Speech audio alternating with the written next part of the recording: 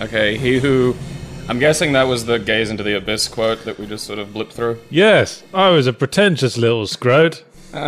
Welcome once again to the Ego Review, in which I flutter my old tat around for Gabriel to look at. His withered, wilted lettuce leaves. And we see how far I've grown since my teenage years. I think remarkably. Gosh, it's already hot in here. Okay, so we're doing WASD, or is it just the D-pad for the arrow keys for the options? Should be WASD once you're in-game. Alright, God, I hope so. And of course, there's no control change options in the options menu in old Duke Nukem 3D, which is what this is a mod of. So, I can't actually remember... I couldn't place how old I was when I first started working on this, but I was working on it for quite a long period of time. So much so, I seem to recall that, because the point of this exercise was to mod Duke Nukem 3D into a game about a snarky British character, and obviously I changed all the voice lines to be me. So yeah, take us through, give us a run through. Is there a cutscene opening to explain the plot? Are we going, would there be... No, you might as well just start, really. Oh, okay. But, get ready to hear my juvenile voice before I had a decent microphone. Massively compressed. Yes, let's not draw it out. You'll want the first episode. There's only 2 episodes. I never got around to finishing the rest. So there you go, Internet. Your job now is to make War by Moonlight and cleaning up in the Unreal 4 engine. Please don't. Please. I really suck. I can take it. This is not the best background and font. No, I'm finding that. But hey, you read it. I can't hear it. Oh, well, there we go. Okay. Good. I'm glad you can't hear it. Okay. Ooh, look at that. That's a dead Duke Nukem, I think. No, it's a dead security guard. Oh, okay. It looked like Duke Nukem's pants. So how this works is, you are, Let's jump. a British guy. Is there open? Your name's Chris Quinn. I'm gonna call him the Mighty Quinn. You've got a gun. E? Yep. And, you fight monsters in oh, man. And you're in an insane asylum. Because you're just so mad, you guys. Hold it down, dude. Hold it down. Okay. Whoa, you're shit at this. I have the feeling we're going to be here a while, I'm listeners. pushing space. Press E. See, because space used to be used. Okay. The line is, something's awfully fishy around here, and for once it's not the casserole. I'm a professional humorist, I'll remind you. See, when I first started working on this, I recorded a bunch of lines for it. And then when I sort of stopped working for a while and then came back to it. And when I came back to it, I found that my voice was much deeper than it had been in the original line takes. That's how young I was when I first started this. Oh, poor Ben, he's dead. Use the chart, actually. Aha! A secret place. So yes, I was big into Duke Nukem 3D editing. I could probably remember a lot of the keyboard shortcuts if you pressed me for Duke Nukem build. Yeah, I've got to get my, quick old 90s... Alright, that's not shooting. You're missing! Yeah. Oh hey, you found a shotgun. Oh, I had one bullet. It had one shell left. So because I did the, low effort Duke Nukem mod thing, where I wanted to feel like I'd changed something, so I kind of reduced your starting health. Just for larks. There's ammo past him. If you can just get past him, you'll have all that lovely ammo. Boot! Yep, there's Boot. And there's a corpse. And I also redid the monsters. I couldn't be asked to redo many of the monsters, so initially you'll basically only be fighting the zombies. Hey, shake it, baby. What are the names on those charts, by the way? Huh? Hey! I was nothing if not self-referential even back then. Joss Whedon's got nothing on you. Okay, now this is the Yahtzee-verse. Oh wait, I think he's saying something. But it was a kind of stupid line anyway. Was it about, looking at titty women on the TV? Nah, it was just... That line was just like a plot-building line. He said, this is officially weirding me out. What are all these grey things? Plot. Yeah, I mean, can't be a snarky joke every single line. What do you think this is? Buffy the Vampire Slayer? Look in the mirror, look in the mirror. Yeah, I'm looking. You look different in which, I mean, it was the original Duke Nukem sprite, rather ineptly drawn over. Pulling a face. I also, like, drew, solid black sleeves over your arms when you're using certain weapons. And previously Duke was, of course, bare-armed. Use your shotgun, you got 3 shells. Yeah, I thought I might save them for, like, you know... Well, they like... You'd have made a net gain there, anyway. Boom! Ooh, scary bloody words. Those bloody words are surprisingly high up on the wall for something being drawn by someone presumably in death throes. Yeah. Alright, Dwayne, look, just hold me up. Look, shut up. I know, I'm bleeding too, Dwayne, just shut up. Ooh, DOSBox was, DOSBox getting a bit flickery there. Oh, dude, it was flickering as... Next time you die, just enter, like, the God mode code and you'll just spring straight back to life. I happen to know this. So when I was in Duke Nukem like level modding, I was never content with just making, you know, like a deathmatch level or a one-off level that you had to run through, like the setup menu. I wanted to make a whole mod and replace stuff in the game and art assets and shit like that. You wanted to do some good, honest work. Because I had ambition. That's why I was making adventure games in high school. I was, perhaps, you know, to quote Red Dwarf, a man whose ambition far outstripped his, ability. You'll show them. You'll show them all. Yes, so we're just, venturing through the mental asylum, trying to find the way out. Is that what I'm doing? I guess. They're coming to take me away, haha, haha, hee, to the funny farm where life is beautiful all the time. Well, they took you away. They seem to be trying, if anything, they seem to be trying to take you out again. Evil! I wonder what's in there. Yes, in the important electric chair room that every mental asylum must have. Okay. See, if there's a decal on a door, because I happen to know this because I did do Nukem Edit. If there's a decal on a door, you know that door's not moving. Oh, okay. Because the decals do not move with the door. Ah. Oh, see, I'm learning things. I'm guessing that's going to kill me if I go in there. Well, there's a key there. Yeah. So I think you do have to go in there. Oh, I know I have to go in there. But the game's just going to flat out take some of your health away, because it's an asshole. Really? Yes. But don't worry, there's lots of health items around. This is design. This is action game design. So you just got all your health back just then. That's interesting, because I would have just thought, okay, there's obviously a switch. I thought that was lethal to the touch. Yeah, I was just sort of working within some quite severe limitations to this. I never really put much thought into the design. It was not what can we do, it was just like what's the most we can do to differentiate from Duke, I suppose. Boom. So these zombies are just the pig cop, basically. They're the pig cop, but I lowered their health significantly. And added my new voice files, which are obviously me again. Clearly where Slender Man got ripped off from. Slowed down. Hey, everyone knows Slender Man was ripped off from a different thing I made up. Which one? You know, the Chzo Mythos. Alright. Oh, you know, it's been a long time for me. In Trilby's notes. Oh, give me that. Give me that, or pistol ammo. I suppose I got 29. That's pretty good. That's a lot of shotgun.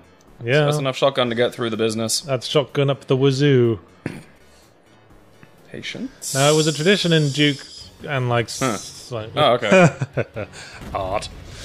That is, like, a very sort of 90s character expression there. I was very into drawing characters with trench coats, because I used to own one. I guess this is just another case of me putting a character that's basically me in a game. At least you... Okay, it's E, isn't it? Oh, alright, okay. At least you lived in England, where wearing a trench coat would make sense. Well, I even wore it in the summer months. Yeah, but what's British summer, really? Controlled duck. Okay. British summer can actually be quite warm. At the height of summer, it can be as warm as India. Huh. Okay. I mean, it's not a patch on Australian summers, of course. Which, of course, I've noticed doesn't stop certain people wearing leather trench coats. No. Even throughout. Oh, okay, there we are. No, there was a guy. What's... Oh. And of course, it was a notorious, like, trick with the Duke Nukem build. You couldn't do sector over sectors, because, like, this is fake 3D. You could, however, add an invisible teleport when you're dropping down a hole. Is that how they did that? Yes. Huh. So when you drop down a hole... You're actually getting... Yeah, you're being... If you did a teleporter thing, but you, like, placed the teleporter sector effector off the ground, then it wouldn't make the teleport zappy effect. You'd just invisibly drop from one sector to another. You know how they did water, and how you could pass underwater? Yeah. The underwater was actually a completely different room. When you pressed down while on the water surface, you just were teleported to a different room. Sector over sector, you just couldn't do. Because this isn't 3D, this is just like arranging 2D textures in such a way that it looks 3D. God, all this time I never knew. If you've ever played Shadow Warrior, which was another 2.5D game, at first glance it looks like they managed to do sector over sector, but they just had a trick where they'd create the illusion of the sector before you passed into it. So a lot of work went into... That's another redesigned sprite. That's just the face hugger thing from Duke 3D, but it looks like a bunch of guts. Damn you, guts. Alright, I'm not wasting shotgun on guts. Yeah, don't waste shotgun on guts. Just use your pistol on them. You can take one quote away from this, ladies and gentlemen. Don't waste shotgun on guts. There's a limit to how much of the programming I could change, because I could only change like the con files, not into like the deep source code of the game. And I couldn't find a way to change the color of the jibs that the facehuggers made when they explode. You're supposed to press that switch, by the way. Oh. Well, shoot it if you can't use it. There you go. That will do something, I'm sure. What the? Oh, okay. Yes, you stood up by surprise. Out of the way, guts! Do you want to know I'm fat fighting. Do you want to know how I replaced the sound effect of the facehugger? Okay. Ow. Oh, you're dying horribly in fire. Am I able to get out of here? No, there's no escape. You're dead. Okay, that's fantastic. Super duper. Well, I would say into the god mode, but there's no way back up. Just have to start again. Okay. You may want to, like, point out things like that. Because I just couldn't even see, like... Yeah. I mean, this game doesn't really have the sterling game design you've come to expect from me. Yeah, just enter god mode. How do I do that? DNKROZ.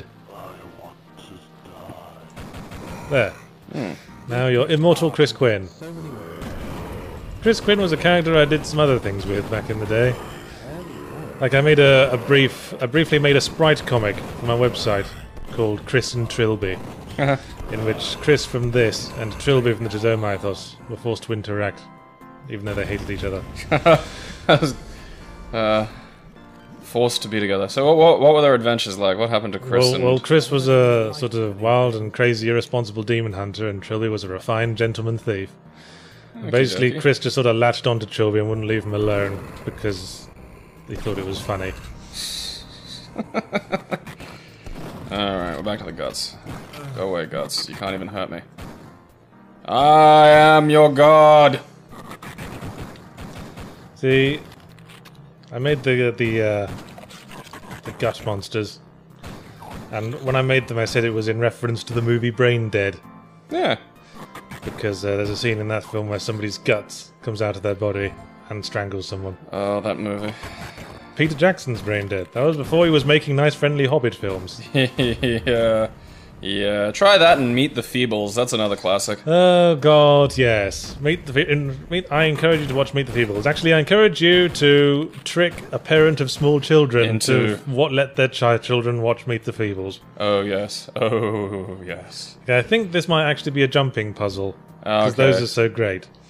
Yeah, especially in like fake 3D. Yeah, you have to be careful to jump off from there onto the thing directly above you. Because you can't do sector on sector. You can, however, make a sprite and flatten it and lay it out like it's a floor. Of course, the graphics makes it flicker like Billy-O. Okay. So oh lordy. I think this must have been my tribute to Half-Life. And all the jumping on things in vents you do in that. How you doing in there? Also, you can't hear this because we got the volume down low, but the MIDI music for each level is like the MIDI for a pop song whose title is in some way related to what's going on in the level. A theme you'd revisit when you started Zero Punctuation? Yes, initially. I think... Oh, fuck, God fucking damn it. Well, you pressed the switch that does something, I think. Oh, okay. Not that way, because you need a key. I think... Yes, it opened that door. So now you can get in there. Eat it, you little splotch. You guys can die just because I don't like the look of you. There's a switch. Shoot the switch. This is Okay, I just broke the glass. Whoops.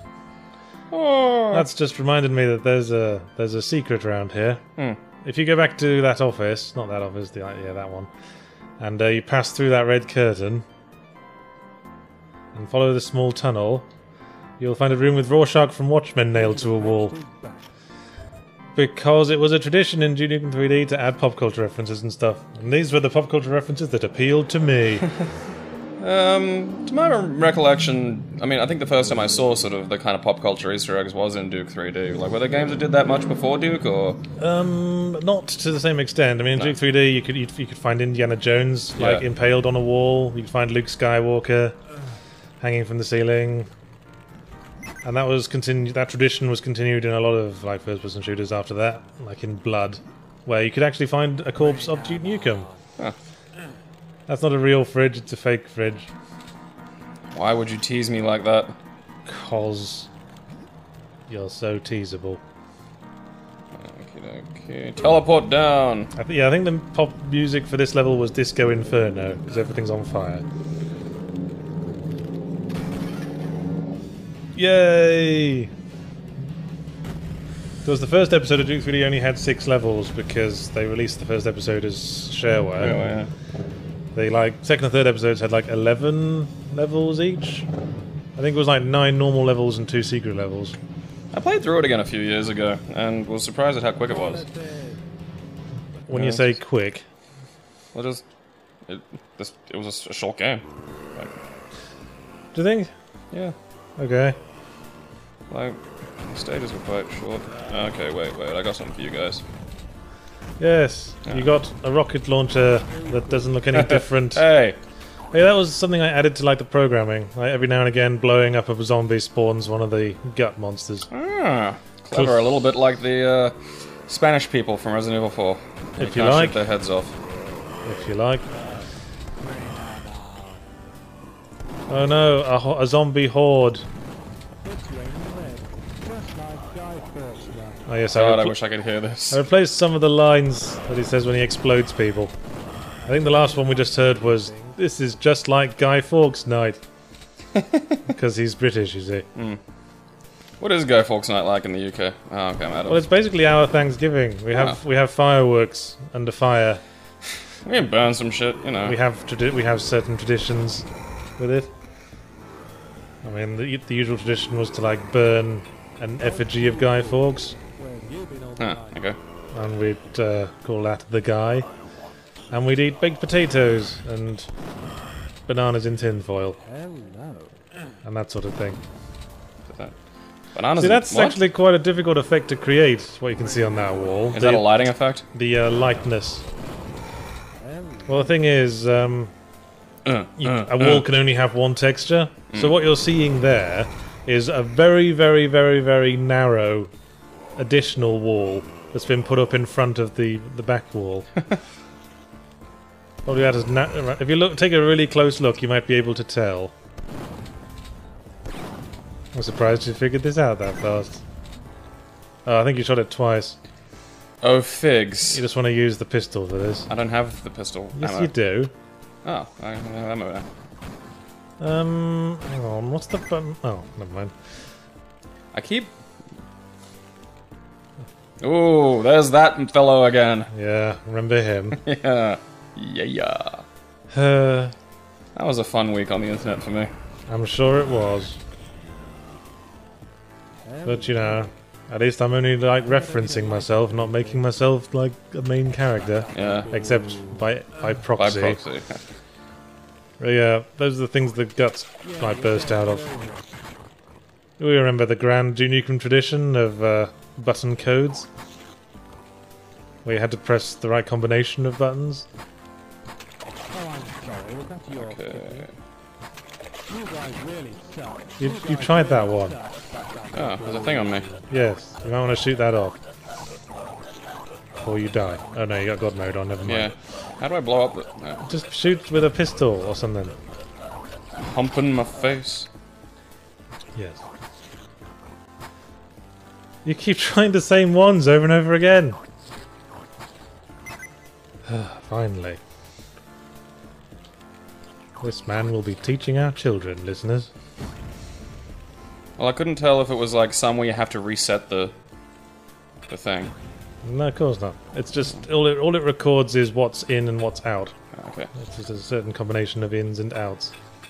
Why do you keep throwing pipe bombs around? To make sure I thought those guts might sort of wake up and start being all dicks about it. I don't know, I like pipe bombing. They like die. They die in like a single pistol shot. Yeah, but I've got pipe bombs and it's fun to throw them at things. Why don't you save them for a big monster that will die in a more pleasing way? I'll hold you to that. I hope they die in more pleasing ways. Have you modded the bosses? That's what I'm... Yes. Good. We shall see. Bah. Yes. Using the texture that Duke Nukem 3D used for skyscrapers to make very, like, low, like, rural British towns. And now we're in a pub. A pub? A pub. Where I'm getting a great amount of use of the original Duke Nukem assets. Yeah. Alright. Come on, mouse look. Just don't be funny on me now. I'll tell you, it was quite an arse getting this game running. Why? Oh, you mean like on the modern... Yeah, because originally I'd created like a sort of batch file that replaced the key Duke Nukem files with the Age of Evil ones. But it turns out the modern Windows doesn't use the same commands as batch Windows or batch files from older versions of Windows. So I had to sort of manually find and replace files until the bloody thing could be persuaded to work. Should have asked the internet. They'd probably be like, I've got it working right here. I didn't want to know. I didn't want to know that people were still playing it. You shame Yahtzee. You shame him with your love. Hey, another corpse. And a bloody bedspread. See if you can guess which textures we find were originally from Duke Nukem 3D and which ones I made. I will not be able to guess that. Well, this is all original Duke, mostly. Well, all of it. You can tell because all the ones I've made are really shittily shaded. Splat. This, young viewers, is based on an ancient thing called a video store. Okay, something happened when I... There we go. Or it could be a bookshop. Ah yes, more of the grand Duke Nukem 3D traditions. Once upon a time you had to leave the house to see porn and masturbate. Did you ever masturbate to Duke Nukem 3D? No. Not even to when the lady, like, showed you her titties when you gave her money? Nope. Sunset Road. What was the song for Sunset Road? I forget. Dicks. Might have been How's the Rising Sun. That guy has serious Sonic the Hedgehog face. Yeah, well, it's more DreamWorks face, I'd say. Yeah, well, that's definitely what it is now. That's... Yeah, this level is Chris Quinn's house. He has a big house. Boom! The line there was, "This is all very gratuitous." Oh hey, a new monster. This was basically the mini-boss from episode 1 of Duke 3D that just had a minigun. Suck it, fat nuts! Those monsters in the game files are called the Lardars. They're not real. They're just like big wooden blocks. I thought there might have been with a symbols on the one. front. Alright, come on, Lardasses. Eat it, yeah! I think the music for this one was Country House by Blur. I haven't listened to Blur in ages. One of the two bands battling for the Britpop crown back in the 90s. Them and Oasis, wasn't it? Yes. Didn't Oasis pretty much win? I don't know, I'd say Blur won. Because they actually made decent music and weren't just a pair of twats from Manchester. Manx aren't people. Manx, bloody Manx, bloody Mank twats. Okay. I got used armor. Had to get a great amount of use out of the Duke Nukem 3D skybox textures that weren't cities. Which weren't that many. Weren't cities or space stations. Okay, wait, do I have to get air? Well, no, because you got God mode on. Oh, okay. But if I didn't have God mode on, I need to get air from those little vents. No. Okay. That's just decoration. You just have to get through the water before you drown. Wait, go back. Go into that small tunnel. Now travel downwards, enter that red hole. Keep going down. Hey. Quite a long way. We're going spelunking. Hey, what when you reach the bottom, go in another hole, and then surface in there. Who's laughing now? Another reference. Yes, I remembered to add in the game code that you could shoot that and make guts come out. Shop smart. Shop smart. Rest in peace. Oh, that's good. You're carrying on the tradition of hard to find and pop culture references. Yes. I'm going up again, aren't I? Where am I? These textures make navigation fun. I didn't really know much about level design. I was basically just keep adding stuff until I feel like there's enough. It was basically my attitude for creating the levels in this game. I think it's noticeable. I think more than anything else, I don't... Like, the endings of stages just sort of occur. The one thing I did sort of consciously do is that I'd sort of go back and forth between making, like, the maze-style levels, where you have to find keys to access, like, more areas, and basically just linear sequences of set pieces in rooms, styles of levels, which the Doctor's Residence would be an example of. Yeah. This is a bit more mazy. There's like human body parts on plates because those assets happen to be in Duke Nukem. There's no real reason for them to be here in this. Oh yeah, in the plot of this game, our character is a writer because that's what horror happens to writers in Stephen King. It really does. Anyway. Yeah. This is. I think you shouldn't feel so bad because Stephen King still does this. Really. Have you enjoyed that Stephen King book about the writer with personal problems fighting evil in small town Maine? Yes. All 700 of them. Yes. Which one was your favourite? The Tommyknockers. Just because that word cracked me up as a kid. Or the dark half. The dark half. The naughty bits. Yes. Okay, what was in here? There's a kitchen. And a health kit we don't need. Oh yeah, that's right. Take that. This mansion seems to have partially sunk into the floor because of evil. It comes from the ground. Like, there's no more room in hell and all that. So you picked up a blue key, that means you can go back around and use it in the front door by retracing your steps. Completely. Oh, do I have to go through? Oh, yeah, that's right. Yeah.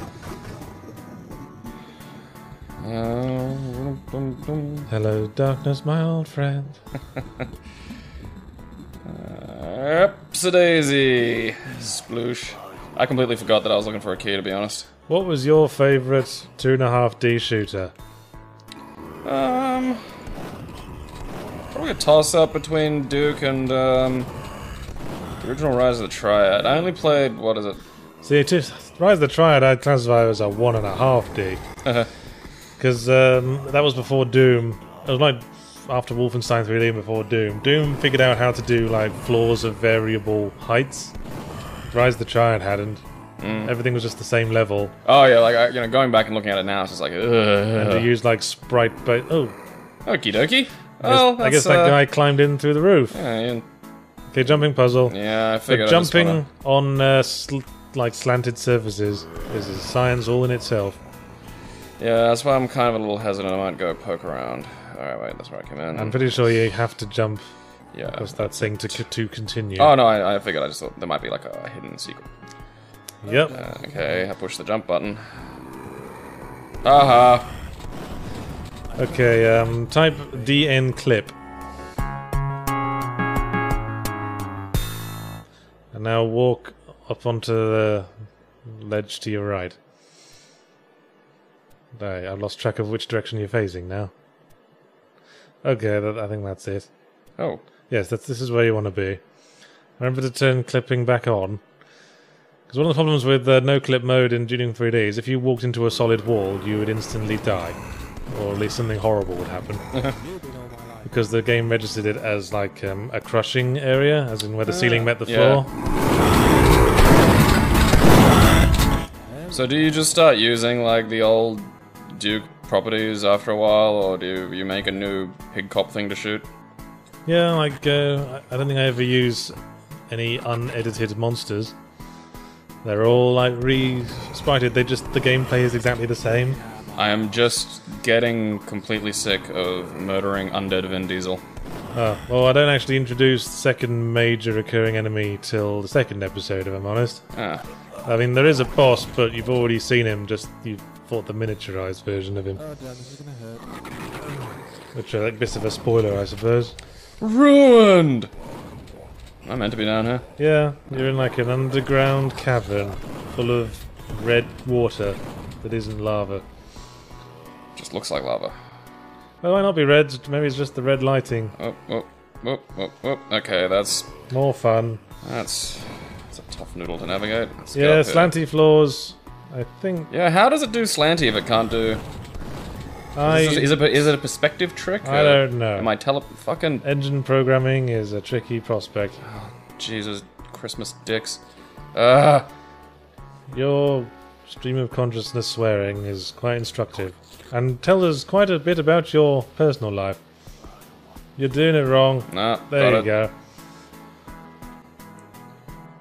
Yeah, when you're on a slant, it's weird. It's like you push the jump button, then you wait a few seconds, fill out a form in triplicate, and then the jump happens. Yeah. And it's a hard thing to sort of adjust to on the fly. And now there's a button. And... This is where the magic happens. A key, yes. This is where I do my writing. He's talking. I can't. I think that was more plot. Okay. Oh yeah, this is... Alright, so...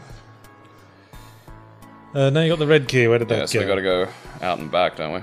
Or drop down here. Yeah. And we've probably got a shortcut. Have you designed it with a shortcut in mind? I don't think it does. Whoops.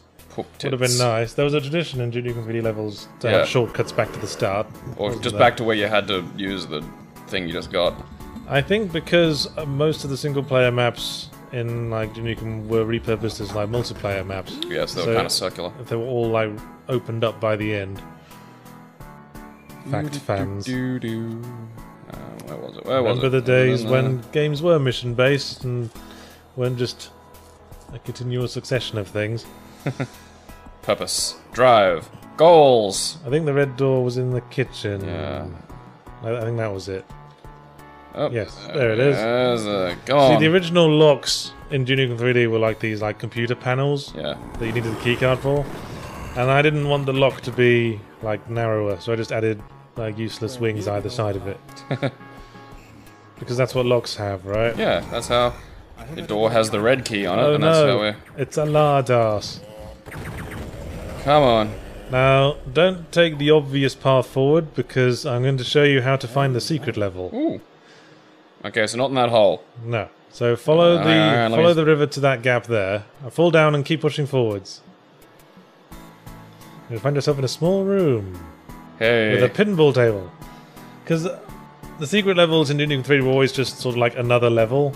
And I wanted to do something actually kind of wacky with my secret levels. Oh, I'm looking forward to this. There should be some shenanigans. So, yes, you shall see what this has to offer. So are we seeing our cow level? What? The cow. Never mind. Are we going to be on the spaceship Red Dwarf entering? Hey! Oh, we're on a giant pinball table. What the... Oh! With conveyor belts so it acts like you're a pinball. Whoa. Hey, what the... Well, better start again. Huh. Alright. And the music for this level is the Chocolate Salty Balls from South Park, incidentally. 1, 2, 3, 4, 5, 6, 7, 8, 9, 10, That's not the same 11, song at all. 12. I hope I don't need a license for these things. Okay. Did you hear that one? No. He said, I hope I don't need a license for these things. Lol. Okay, so I assume I've got to get that little button. Actually, I think the point of this level is you have to find and press all the buttons. Okay. It's not a long level. I think... There you go.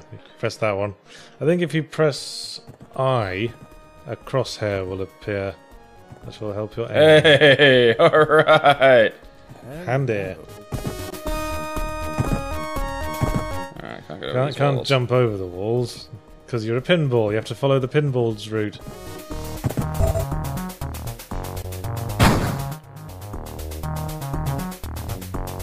Oh, out we go. I couldn't find a way to stop the texture from actually moving if it's a conveyor belt. Jump and jump and jump and jump and jump and jump. Yes, and there's another one. Alright, I that's forget how many there are. I'm not going to be any help. Don't have time to play with myself. That just popped into my head for a second That's there. really all you do, Duke. You are just a big, glorious bucket of wank. Alright, how will I know when I've flipped all the duties? Oh, wait, there's You'll one. hear a magic sound. This kicks ass in just so many ways. That one was, this kicks ass in just so many ways. Ooh. Don't keep me in suspense. No, I saw that one already. I was like, hey, I see you, Mr. Sneaky. Yes, God damn it. let's put two in the same place so it's possible to miss one. That's good design. It isn't really. Can you jump on top of... I'm like trying. those Oh, I just green- went over the wall somehow. I'm not sure how you were able to do that. You probably shouldn't Well, I did. have been able to. Oh, Lord. I have no explanation. Just... Of course I can't shoot over that fucking thing. Wow, you're bad at this. Fuck you!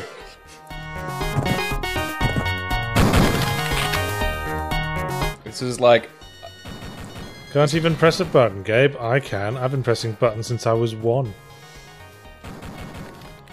For real, like, I'm gonna give this to you and you can fucking do with this shit, because it won't... I can't sit my... I could sit myself still, like... Perhaps I will then.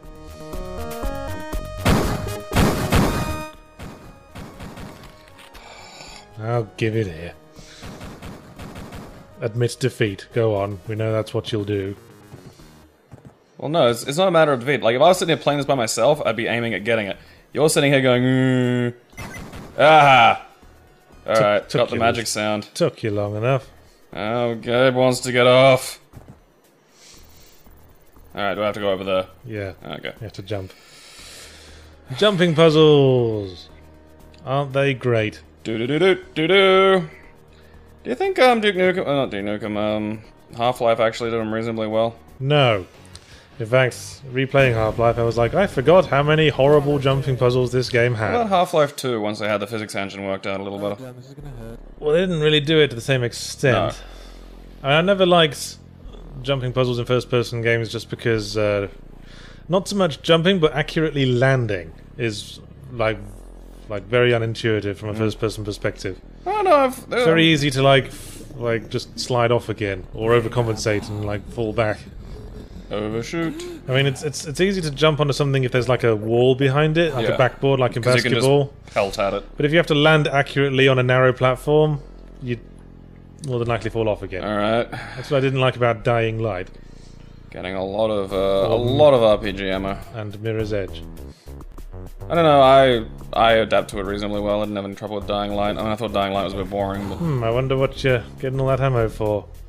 Is he here yet? Oh, there he is. An even bigger fatty!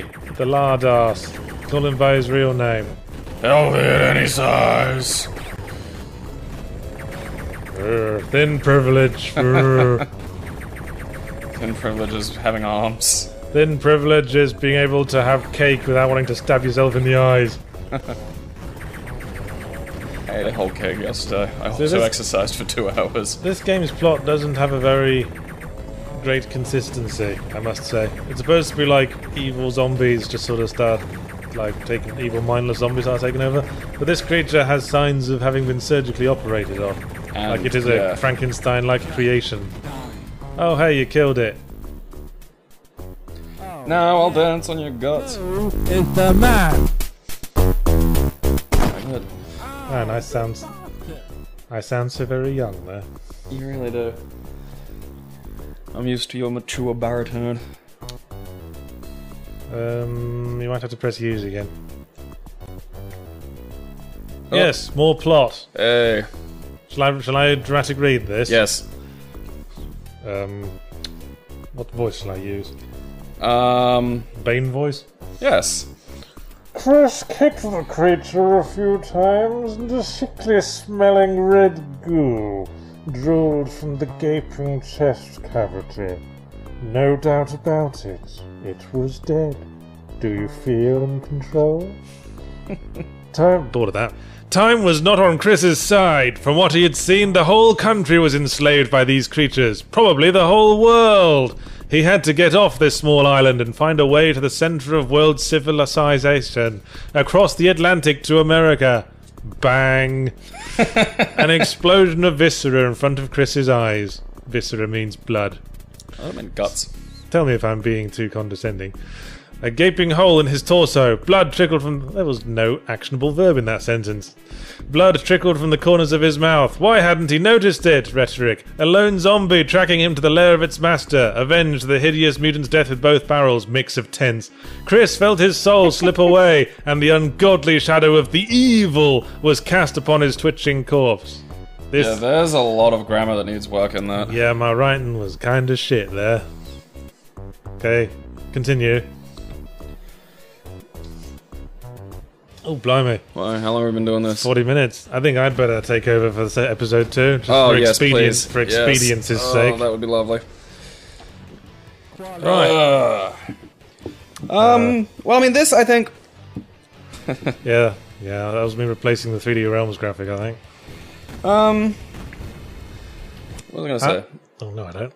How am I doing? Well, I mean, this gets less points because it's a mod. You know, it's not like sort of an original work. But, yes.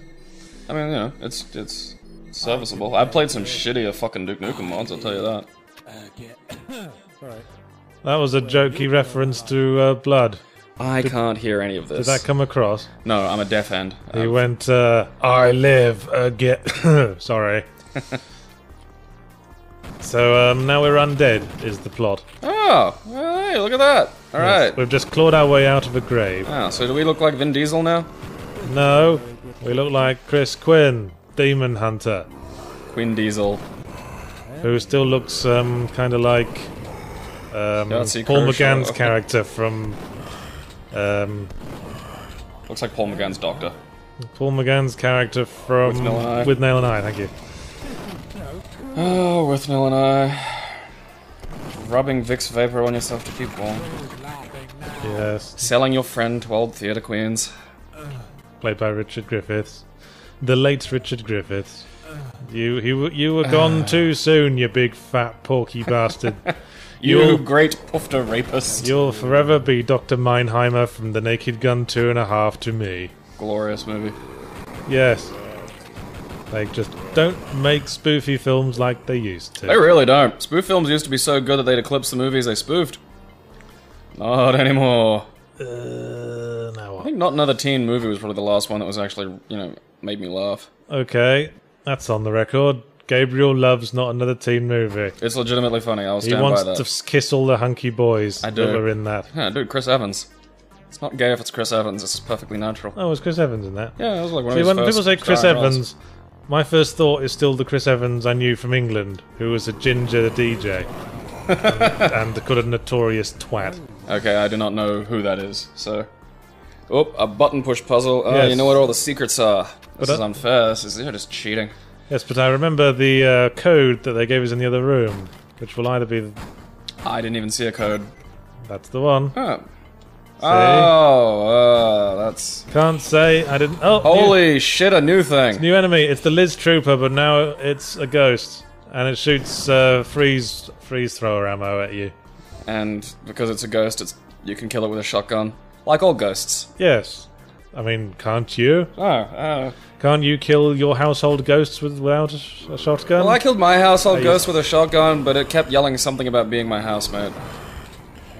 I think that's what ghosts do. It's the new version of Boo. I think I see what the problem was there. Also, that ghost... I was out of ammo. That ghost bleeds red blood, because I didn't know how to change that. Well, it's the ectoplasm the ghost collects. That's what it's trying to get from you. It's going to drain you of your vital. So this level's called Adjusting to Undeath. I didn't really have any clear idea of what this facility was or what its purpose was. It's just sort of tunnels and stuff. Well, it could be a little bit like like a little mine, maybe. Well, what's it? Come on, brain. Dark Souls. Like the way Dark Souls has like a sense of structure and deliberate design, but also like, why is all this here? This is supposed to work, but it isn't. Jump on it, maybe. Nice. A baby skeleton? What the fuck, Croshaw? Supposed to just press E and it's supposed to work. You have to find the right angle, apparently. You gotta gently nudge it correctly, a lot like the clitoris. I think this is one of my favourite textures to use in Duke Nukem. The old cliff wall. Did it just take less work to make it sort of look okay? I guess. You can just lather it out there, it's like, look, there you go. Yeah, it sort of repeats itself pretty quickly there. It does. See, if you look out for it, you can see that a lot in games. I mean, if you look in, like the extremely far distance in Dark Souls, you'll find a lot of repeating rock textures that they thought no one would take a really close look at. Well, they weren't counting on Mr. Eagle-Eye Croshaw. Well, just to play through Dark Souls enough times. Yeah, I've discovered that when my... Hey, more corpses hanging from the ceiling. Dad? It looks like very much like a corpse in Doom. Except yeah, made it look like a civilian. Yes, and if memory serves... Haha, it's Michael Myers from the Halloween films. Do you see? Do you see? I don't know, I thought it was the dude from The Cure. Fair enough. But that's because all my friends in high school were goths. I don't think we missed any of the pop culture references in the first episode. I think I pointed them all out. Goody! I wouldn't want to miss any. Yes, the Boom! Fuck you, ghost. The ghosts say "so cold" when they die, and the zombies say "thank you." Because they're very polite zombies. These sprites probably took a while to line up. Okay, so you can't walk across the bridgey bit. You can, look at that. Yes, that's the usual trick. Safety bridge. Do that in Half-Life with the slightly broken bridge and the valley thing. Yeah. It works just as well there. Notice our changed appearance. You see, he's not as smarky now. He's withered. The thing is, the first and third episodes of Duke Nukem 3D had the same ending screen, but the second episode had a different one because you were on the moon. So I could only make him undead in the second episode.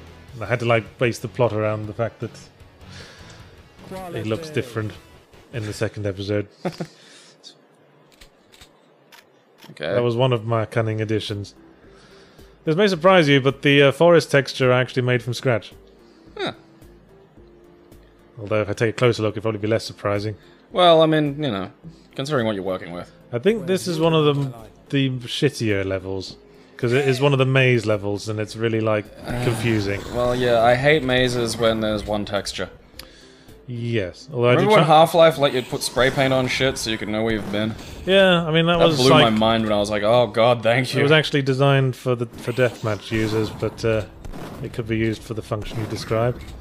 Oh, I thought that was what it was for. No, it was tagging. That used to be part of the tradition of online gaming.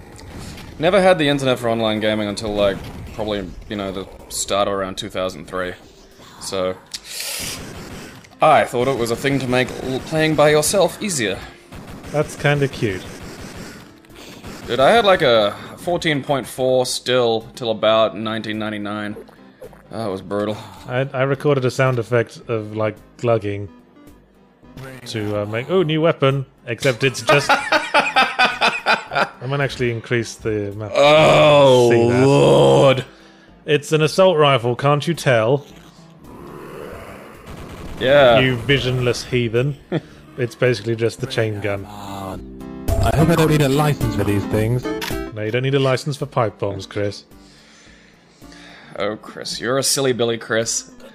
Hey! That is adorably amateur, that gun graphic. So we're in a forest, and the music for this level is tie a yellow ribbon around the old oak tree, which isn't the most action-packed choice of music. I kind of like a juxtaposition of music to action. For a horror shooter. Been an easy mark for stuff like that. So you'd like sort of a game that had a sort of comedic sequence where you had to wait for an elevator and there was sort of like cheesy music playing while there was a huge action sequence going on. While you had to fight off monsters. Yeah. That reminds me of a level in Blood 2: The Chosen, where you're in an elevator and shooting down helicopters with a rocket launcher while the elevator's making cheesy music. Oh, like more recently, and it's probably not exactly, but the fantastic church scene in The Kingsman, where Freebird plays. You keep going on about that film. It's a great movie. Okay then.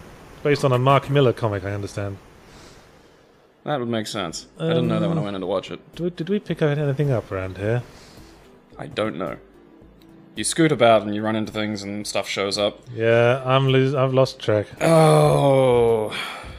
Okay, Crucial! We don't have any keys. And dare you not know did you flip a switch?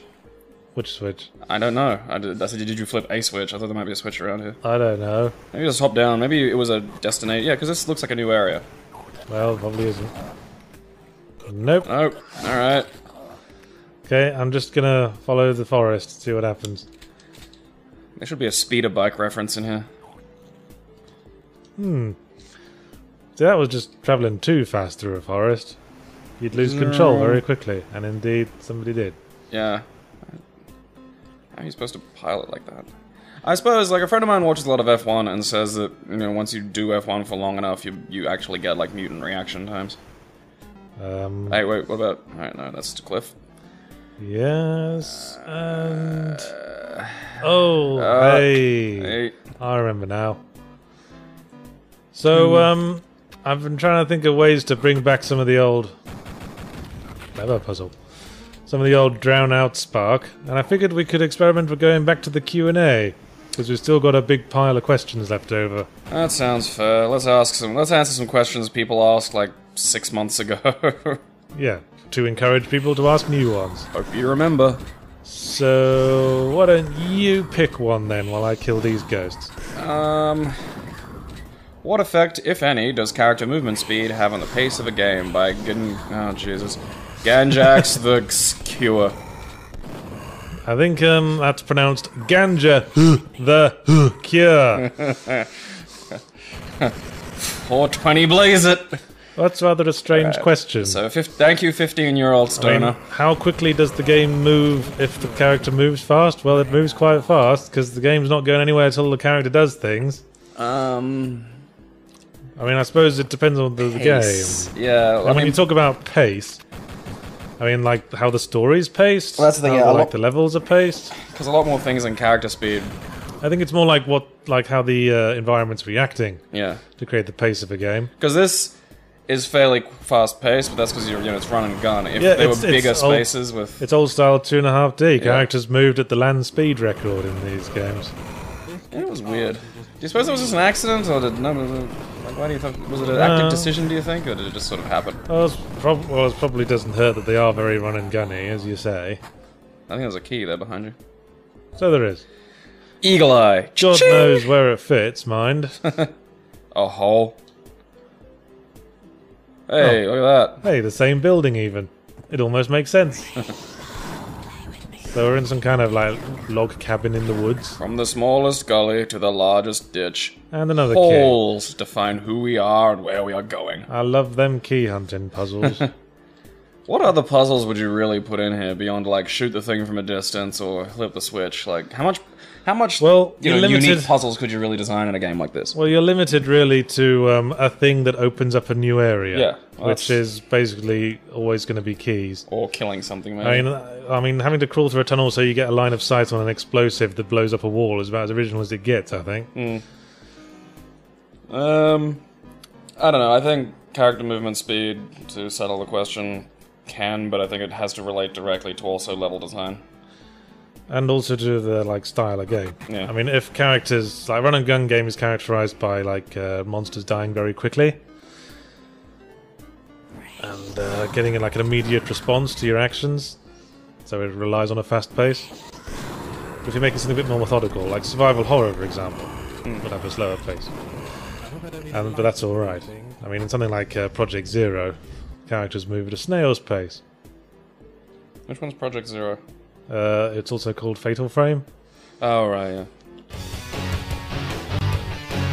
That was Deforestation, the level, because it's a forest. Do you see the clever thing here? Someone took certain letters to spell out the phrase "help us" and then a blood stain. You think they just write something in blood? No. That's gross. Yes. That's what that fool did in the first story. Yeah, Look where that got him. He didn't want to be a poser. Goddamn posers. Just write "help us" in letters like a normal person. Sort of like spelling out a help message with a Scrabble board. Thing. That's probably better off just sort of standing there and screaming your head off. Yeah. If I'm honest. That's a strange amount of effort you've gone to. Okay, this is a church. And ghosts appear when you approach their graves. I think that's true of, like, most of them. Okay, how about this one? What makes a wise... what? That's a custom texture. Good job. That I made. The Duke Nukem edit art. This was still in the phase where I mostly made all my art in MS Paint. But Duke Nukem edit art had a button that automatically anti-aliased things. So you can make it look a little bit better than it is. That actually reflects the amount of effort put into it. So that was you sitting on MS Paint, just clicking pixels in the right area, then loading it into the Duke edit art, and then pressing the key that anti-aliases things. Basically, yes. I'll get you with my machine rectangle! Shoot, shoot! Yeah, it's basically just, I got you! No, you didn't! I got you! like a PC tower case with a pipe sticking out the end. That's what that gun is. Hey, what's all this business? That's another custom texture I made. Isn't it good? Slightly like the robot from the first Tom Baker story. If you say so. That's a Doctor Who reference, of course. Yep. There were certain colours in Duke Nukem that would always be unaffected by, like, darkness. The bright blue of the ghost's eyes is one of them. So no and the red of the zombie eyes. No matter how dark and far away they are, so that's the how you eyes get are always maximally bright. Oh, so that's how you get the lit up effect. Yes, same is true of, like, characters with the red eyes and the zombies.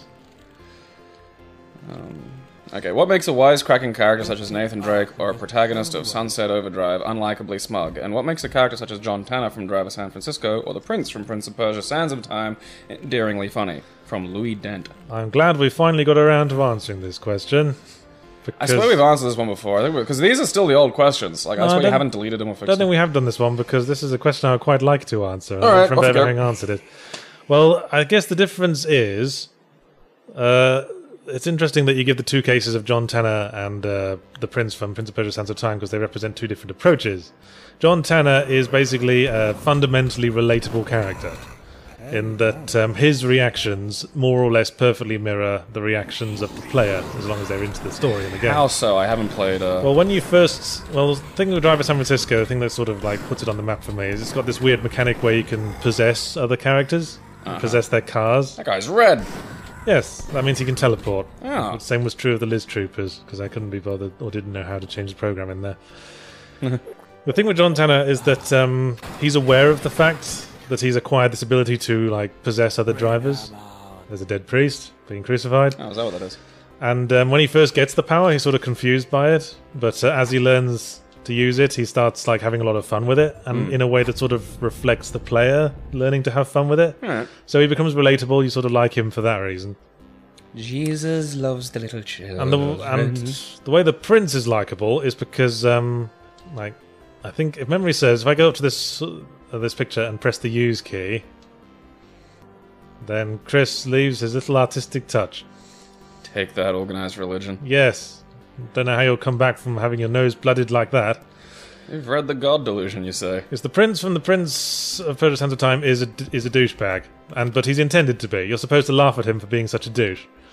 And it's one of my favourite romances in games, because it does the whole arc where, you know, a person is redeemed by romance, but they sort of, like, they become aware, the Prince becomes aware of the attraction about halfway through, and normally, like, when you realise the romance, that's sort of the end of the romantic arc, but in this case the Prince just continues to be exactly as much a douchebag as he was. He goes, she said, "My love," when she thought I was asleep. I think that means I'll have to marry her. Yes, I've decided. I will marry her. That'll tame her insolence. And he's such an asshole, and it's so great. But part of his arc is that he sort of becomes a better person, like that, because the romantic arc continues because he has a vision of like Farah the princess betraying him. So he that sort of stymies. Does the switch in there do something? Stymies his romance plans. Yeah, it opened that. And then he's sort of the rest of the story is him sort of learning to trust and sort of fucking stuff up because he didn't trust her. And it's all very well done. That's why I like him, because he's an intentional douche. Nathan Drake, on the other hand, is a monster. He's a fiend. He spends his whole time murdering his fellow humans. And in certain ways, a character presented in such a way can be a sort of anti-hero. Kratos, for example, it's just sort of fascinating to watch. But Nathan Drake is so unconscious of his own monstrosity, and he has no, legitimate reason to be doing the things that puts him into positions where he has to murder all these people. His only real motivation is, I want to find the treasure before they do. And not really for any fine motives like Indiana Jones wanting to put it in museums. He just wants to be rich before they can. That's why I think he's a monster and a very fundamentally hateful character. And he never changes. He has no arc. He starts the game as a douche. He ends the game as exactly the same douche. And 3 games he's been through have exactly the same arc. He goes after a treasure. The treasure actually turns out to be evil. His friends get killed. Sometimes. But he never learns anything. Same plot every game. He's we're going to go after this treasure so we can be rich, and it'll turn out to be horrible and an evil weapon that the villains want to use as a weapon. And we never really noticed this pattern. Same thing over and over again. And what was the other example? The protagonist of Sunset Overdrive? Yeah, he's just an unlikable douchebag. I think that's a modern thing of he's just a smug, let's all laugh at all the other nerdier characters around us without having presented any evidence for being a more likable character. Well, I think that's the modern thing of just everything being really fucking internet-y. You know, possibly, yeah. But there's Borderlands 2, where it's just okay, I get it. There's a sort of forced self-awareness about it as well. Yeah, I think the Borderlands game is good. I mean, I'm thinking of there was a particular gag in Sunset Overdrive where somebody says we need to go to here and do such and such. The only available thing that can achieve it is X, Y, and Z. And then the main character looks to camera and goes, "How convenient!" And it just reminds me of a fucking a modern comedy film. Self-awareness without... self-reference, but not self-aware, if you see what I mean. They don't really grasp self-awareness. They're just You think self-awareness should be self-deprecatory? Well, when I say, self-awareness, I suppose, means having an awareness of your own limitations. Whereas this is just self-reference. Saying, look at us, we're a game. Probably the difference between early Kevin Smith and later Kevin Smith. Possibly. So that's my in-depth answer to that question. Do you have any addition to that? I'm trying to think of examples of... I think, for me, one of the things that pops up when stuff like this happens is the difference between characters... Plot, backstory. Yeah. So we're a writer. This level is a library. Yeah. It says Librum. We were going to go ahead for a book signing, but then it was cancelled because we were committed to an asylum. Background plot. The best way to do plot. And the music is Paperback Writer by the Beatles. Sorry, I continue. The difference between... the one that always stands out to me is the difference between, what's her name? Lara Croft in the Tomb Raider movie. Where she's completely unflappable.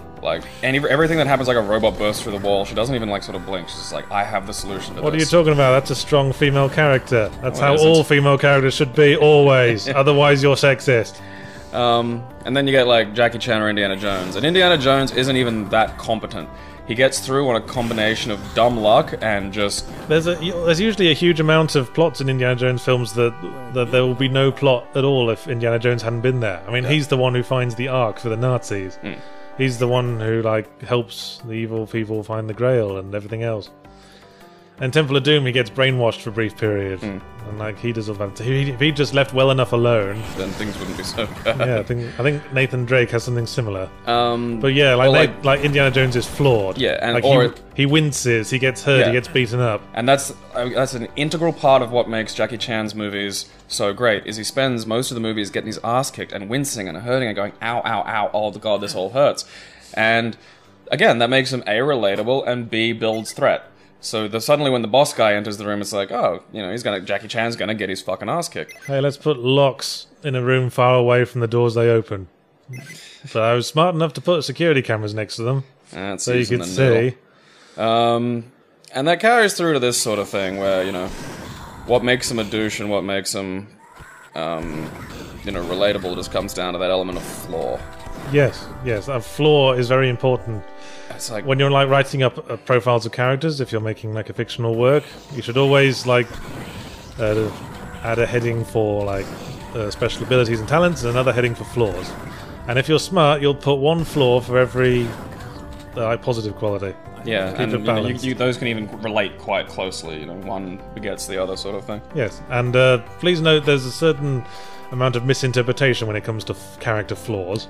I'm just too good at everything. I'd say it alienates me from the other humans. Yeah, that's not a character flaw. Having a problem Humble brags aren't flaws. Having a problem with authority, that's not a character flaw. I play by my own rules. Yeah, playing by my own rules, not a flaw. A lot of things are not flaws, but are usually presented as such. Being very, very angry all the time, not a flaw. That helps you get shit done. That seems to be a flaw that comes up in video game protagonists. Being very, very angry all the time is just stupid. Like, that much, maintaining that kind of energy is just difficult. Yeah. I smolder with generic rage. Yeah, the King of Fighters series has some of the worst for that. Like, Iori Yagami, like one of the sort of, you know, main antagonists of Kyo, has just been, like, has had a blood feud against Kyo for, like, the last 15 years. And it hasn't gone anywhere or really done anything, and it's just kind of sad now. Overconfidence, I'd say, is an overused flaw. But that can be a flaw as long as it's, like, counteracted well. If the other characters are kind of like... Or if like Indiana Jones, you fuck up and fail, it's like, I can solve this problem. Or Big Trouble in Little China's perfect for that. The point is you pay a price for your flaw. Yeah. If you're overconfident but succeed anyway, it's not a flaw. You're rightfully confident. Oh yeah, I think Big Trouble in Little China is great for that. This is where Jack Burton thinks he can take on everything and do everything, and he is fucking ineffective for the most of the movie. Spends most of the, you know, final fight pinned under a guy. I just want to point out that this library has quite a large occult section in room 12. See, I've never seen a library with an occult section. See, I use I create the texture for the map. But for the maps in different places, I placed a separate decal dot to indicate our position. Cleverness. That's using the noodle. I finished with that question. What are some other likable assholes that like, maybe we can think of some more that'll help round out this? I quite like the main characters of Bottom, but I think they work because they work together. Oh, new weapon. Oh, it's the magic hand. All right, now. And a new monster as well. That's bunch of stuff. It's the Octobrain, but in this case, it's a poltergeist. The magic hand is a weapon that turns monsters into another thing. Sometimes a pickup. Oh yeah, you told me about this. Sometimes a pickup. Sometimes another monster. It's usually a pickup though, so it is usually beneficial. But you know, there's that gamble in the back of your mind. Yeah, you gotta weigh that risk. This replaces the freeze thrower. Well, I mean, the characters in Bottom are so dismally pathetic. Yes, that's what makes it. That's what everything they do is funny because it's self-destructive. I don't think they have any positive qualities at all. It's all flaw, really. Yeah, but they are the literal bottom of society. They are tragedies. Hey, ammo, and more ammo. Do you get more? Okay, how do you get more ammo for the hand? You have to find magical essence. Okay. Do the guys turn into magical essence ever? They might do. Yes, I think they do actually. But I mean, that's like the more recent games did a decent job of it, but I think like the one that I always draw back to is the Tomb Raider movie, because it was just this person is completely unflappable in absurd situations. There's never a bit of like, wow, glad I got through that. There's just always... I've never liked characters that come across as too capable. Yeah, because what's the threat? Yeah. It's like, oh, how boring. And I mean, you know, Then you watch a Jackie Chan movie, and this man is insanely capable. Like, capable. Yeah, like, you know, he's fucking Jackie Chan, but he pulls it through by wincing and being scared and frightened throughout the entire goddamn thing. Yeah. Always looking just as surprised he's alive. Which, in certain circumstances, were completely valid because he was nearly freaking killed. Q from Star Trek. There's a character who's like, he's omnipotent, so he's not exactly flawed, but the drama comes from his like redoubtable emotional state. His capriciousness. It's just, I'll do what I like. Why? Because you're ants to me. Oh, that's... I'd also give Dr. Bashir from Star Trek Deep Space Nine as an example of a character who is overconfident, skilled, and usually succeeds, but still works because other characters realise that he's kind of a twat. And also he's kind of socially inept as well. Well, yeah, wasn't he some kind of mutant? Like, didn't he? Yeah, he was genetically engineered to be perfect. Huh. And it was like, that's like illegal in Starfleet, so he was like, had a centre of some drama. Here's the next secret level. Yeah, I was gonna say, not allowed to go genetically modifying. That's a bit of a no-no in the Star Trek universe. There was a little bit of a kerfuffle over that, actually. This seems to be quite a mundane office. Where could this secret level be taking us? Public toilet in the UK. No, actually... Young Yahtzee Croshaw saw his first penis. This kicks ass in just so many ways. We're going to shrink. And now we're a tiny mouse-sized man. Tiny mouse-sized poltergeist. What does yellow do? Oh, is he throwing shit at you? Yeah, he throws mortars. Huh. Right, I think that's gives us a good answer for how to make characters that aren't twats. What about the Bonds? Like, how do you think they James fit Bond? in? Yeah. Because, I mean, they're quite... I think they come off quite differently depending on who's playing them. Yeah. But the thing about James Bond is that he's pretty much like an admitted power fantasy. And that's an element that's very much present in the character. He's like... We want to see him succeed all the time. We know he's going to succeed. And we sort of want to live through his successes. He's like the perfect man. But at the same time, yeah, he is like a misogynistic dude. I look like you want to look, I fuck like you want to fuck. Yeah. I mean, there has to be something that's like the far end of fantastical action. And that he pretty much embodies it. I don't know. Again, I think the tone of Bond can be incredibly different depending on like. Well, the Roger Moore ones were sort of. Goofy. I guess the thing with Bond is that it's important to make characters feel like they're in like an impossible situation, and because Bond is so capable, the situations you're in have to be like ridiculously impossible. And I think that's usually what happens. I think the situations are appropriately extreme enough for that character. I also think it can change significantly depending on the sort of background of the character, like. Bond is an insanely well-trained, crazy, super-secret agent, so I don't mind if he does crazy shit. Yeah, he had to work at it. Yeah, but when you get into... I mean, I can't remember exactly. Is Nathan Drake meant to have anything but a history degree? Well, he was a street kid, and he, like, learned his, like, skills on the streets. Alright, so and he was mentored by Sully. Alright, so I mean, I'm just gonna go with, like, a no. Like, so, like, no? So if you're asking if he's got military training, then no, he doesn't. Yeah, like, that's... If you explain away the fantastical abilities, then you validate it by adding the work. Like, someone did work to accomplish this. Like, I think there was a weird Jet Li movie with DMX in it, and for some reason DMX could fight. Who's DMX? He's a rapper. Okay. X gon' give it to you. Suppose I should have guessed. If it's just 3 initials, it's always going to be either a rapper or some kind of video format. DMX could very well be a video format. Yes. But yeah, and then DMX could just fight almost to the level of Jet Li for no adequately explored reason, and that just did my head. My DMX codec is interfering with my video drivers. That always happens. No, that's why. This key's making a mug rise out of the desk. Why the fuck not? This kicks ass and just... Now we're going into computer. Yes, we're travelling inside the computer. I think you'll like where this leads. Full of ghosts. Yeah, of course. Where else would ghosts be?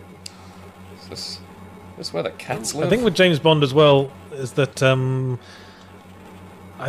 wouldn't say that we're totally in that character, if you see what I mean. Yeah. We're not like sort of relating to him. He's like the things he does are as much a surprise to us as viewers.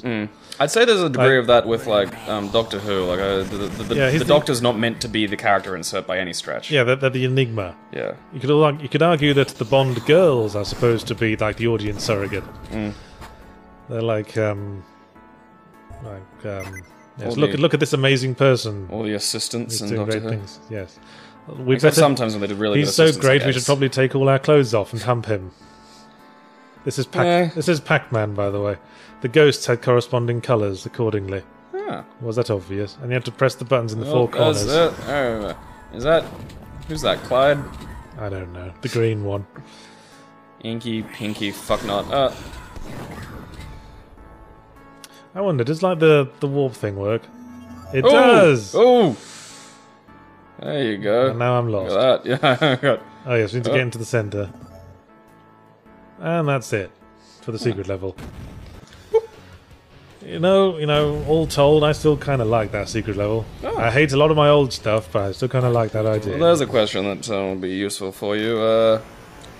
What is the worst flaw of the work you hold closest to heart? By Don't Ask 4470. See, I interpret that as meaning works we enjoy as well as works we created. Yeah, but I mean, like, it'd be something that you'd say is bad, but I think has like, you like anyway. Well, if we're talking about the thing we like most, for me, I guess that would be Silent Hill 2. The worst flaw in that, I would say, is probably the puzzle logic. Like, there's a sequence... Oh yeah, the music's Smoke on the Water, by the way. Because we're in a waterworks. Like, there's a puzzle in the prison in Silent Hill 2, where you have to open a trapdoor.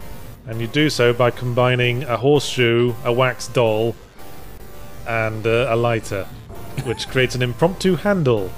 Are you fucking serious? It allows you to open the trapdoor, even though the wax probably wouldn't set hard enough to be able to create enough bond to pull it out. Wouldn't work. Terrible idea. I'm so glad you're doing this stage. Yeah, this looks like butt. This is the jumpy one.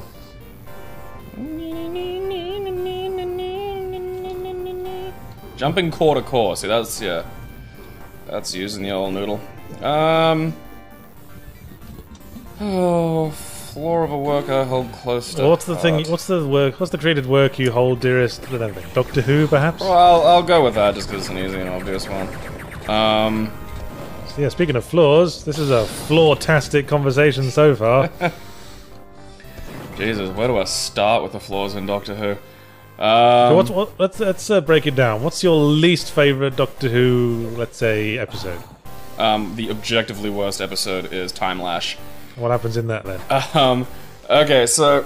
Which Doctor was that? That was the 6th, obviously. So, Colin Baker? Yes, Colin Baker, which is sad, because Colin actually had... It's sad that I knew that off the top of my head. I don't even watch Doctor Who. One really good story, which I think was indicative of the quality that his series could get to when sort of left to its own devices. Let's unplug the waffle iron. Vengeance on Varos, that's actually an excellent episode. But Time Lash... Okay, Time Lash ends with the Doctor flying off in the TARDIS, fixing the problem, and then when Perry asks him how he fixed the problem, he goes, "Oh, it's a good trick, I'll tell you someday." Yeah, that's a cock block. That is inexcusably awful, even for Doctor Who. And I mean, that's all the flaws of Doctor Who, from like low production values to hammy acting to just every single problem you could think about that Doctor Who could have was present in spades in Time Lash. I recommend you look. You know, if you're a mod Doctor Who fan, look it up. What I'm hearing is that Doctor Who's only as good as the writer. Well, it's such a vast concept. Like, you've got a lot you can do with each episode of Doctor Who. Like, you can do, you know, so many different things with it that, yeah, it is heavily writer-dependent. A good writer like Ben Aronovich can do Remembrance of the Daleks, which I think is still one of the absolute best episodes ever made. A bad writer will produce things like, you know, Time Lash or Love and Monsters. That's one of the modern execrable turds. That's a quirky episode, though, isn't it? The sad thing about Love and Monsters is, the first half of it, before they add the monster, it's actually one of my favourite episodes, because I think it touches on something... It was one of those low-budget episodes, wasn't it? Where where the Doctor was off, like the actor was filming filming on location somewhere, so they just did an episode with mostly different characters. And it's all about these people who've kind of been at the periphery of the Doctor's adventures, which makes a lot of sense. Like, that's actually a really valid and interesting sort of idea to deal with. And then they add this monster that was sort of designed by, like, a Blue Peter viewer, and it just goes to hell and just becomes one of the worst pieces of crap ever. Wasn't the monster played by... some British comedian Peter Kay, wasn't it? I think so, yeah. Yeah, and a woman becomes a blowjob tile, and is just... I do remember that, yeah. Like, that is... just fucking awful. I mean, why'd you have to bring up the blowjob thing? Oh, look, a clever set piece. The water came down through that pipe to fill the room. Yeah, like, those... I think we're coming up on another pop culture reference. Ooh! Is it Waterworld? No. Shit. Jaws? No. It's like, get water out of your mind. It's like completely unrelated. Oh, okay. Just think in terms of things I might have liked around this time of my life. That's why Rorschach and Ash were there. I don't know. Well, probably won't guess it. No. Yeah, it's past here. Well, I'll see when I get to it. Yeah.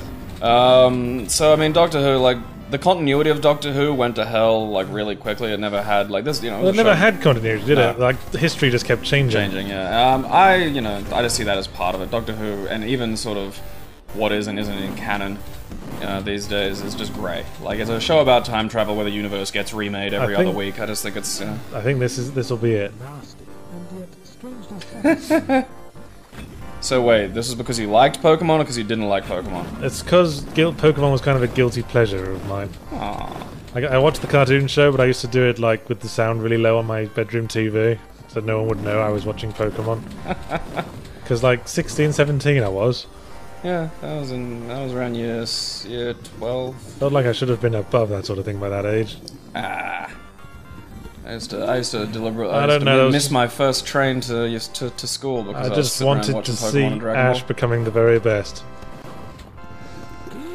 He was inspirational that way. Alright, you're falling down, so now you're gonna have to go back. The very best like no one ever was, incidentally. Catch 'em all is my real test.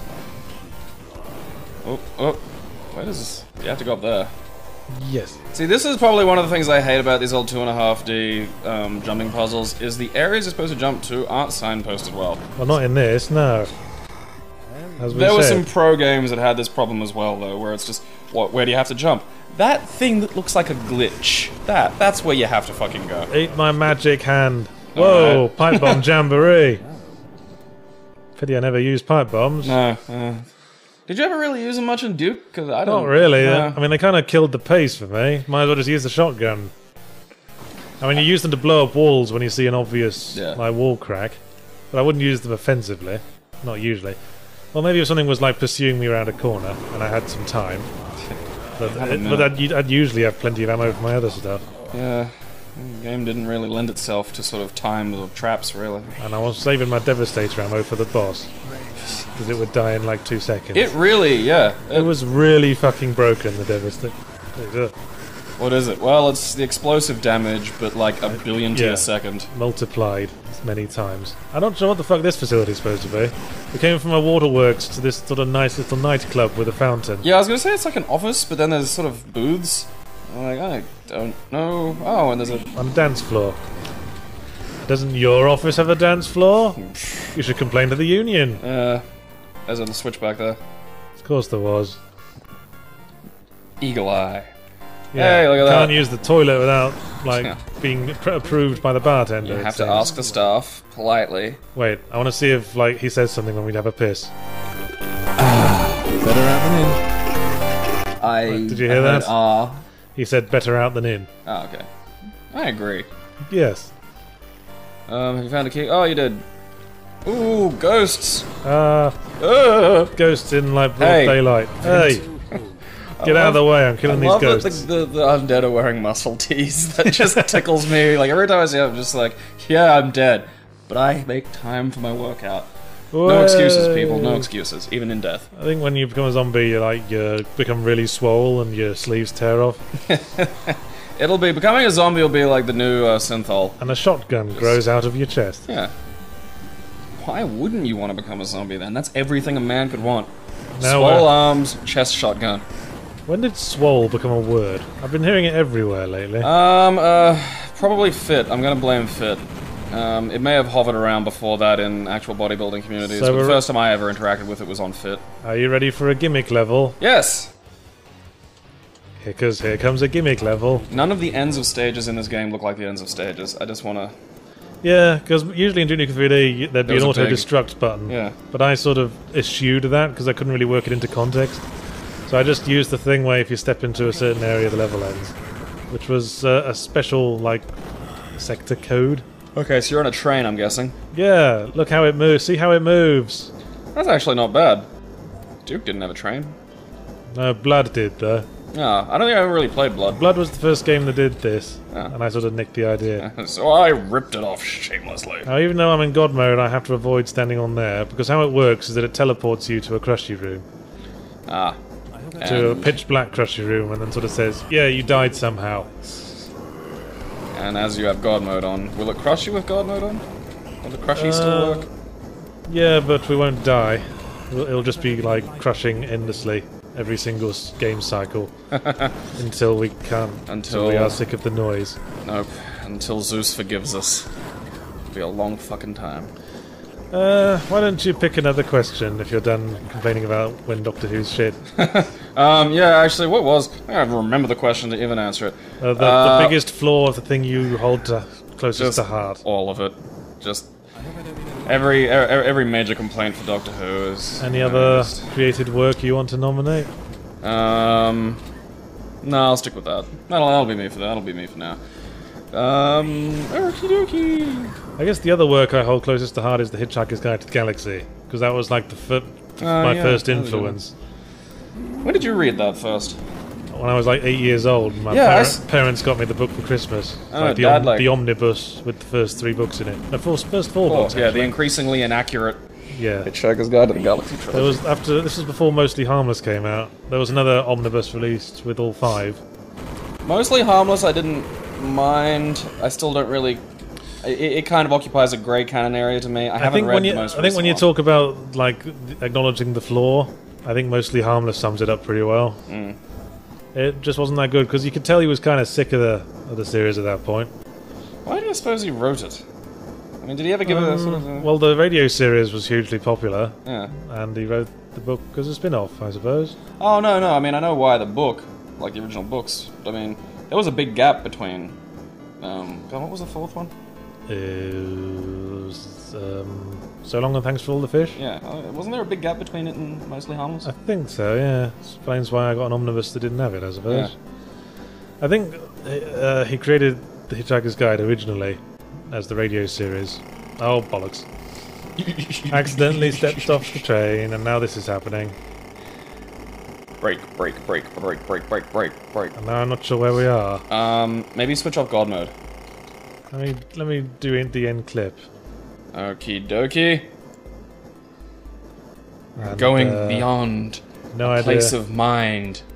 No idea where we are. Into the 5th universe. Yeah, it's just...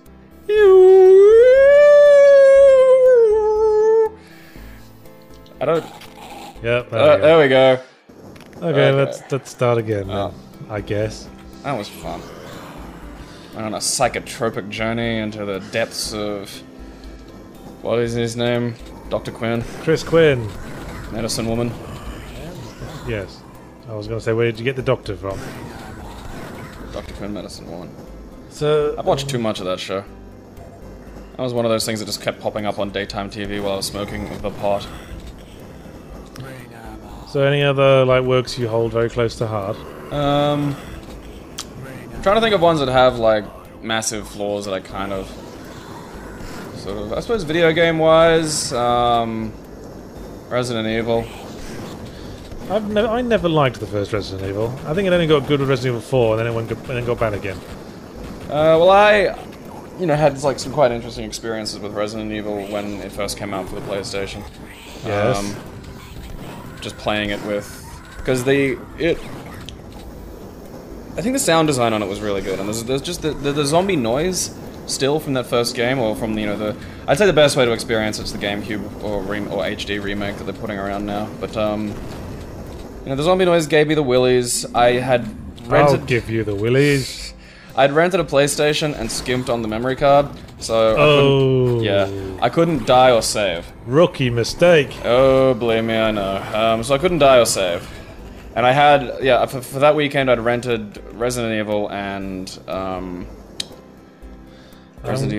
Street Fighter Alpha. I'm gonna save here, I think. Ass. Yeah. So I had Street Fighter Alpha, which was, you know, tons of fun. You could play without the memory card.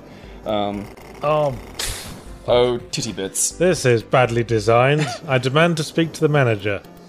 Who is responsible for this?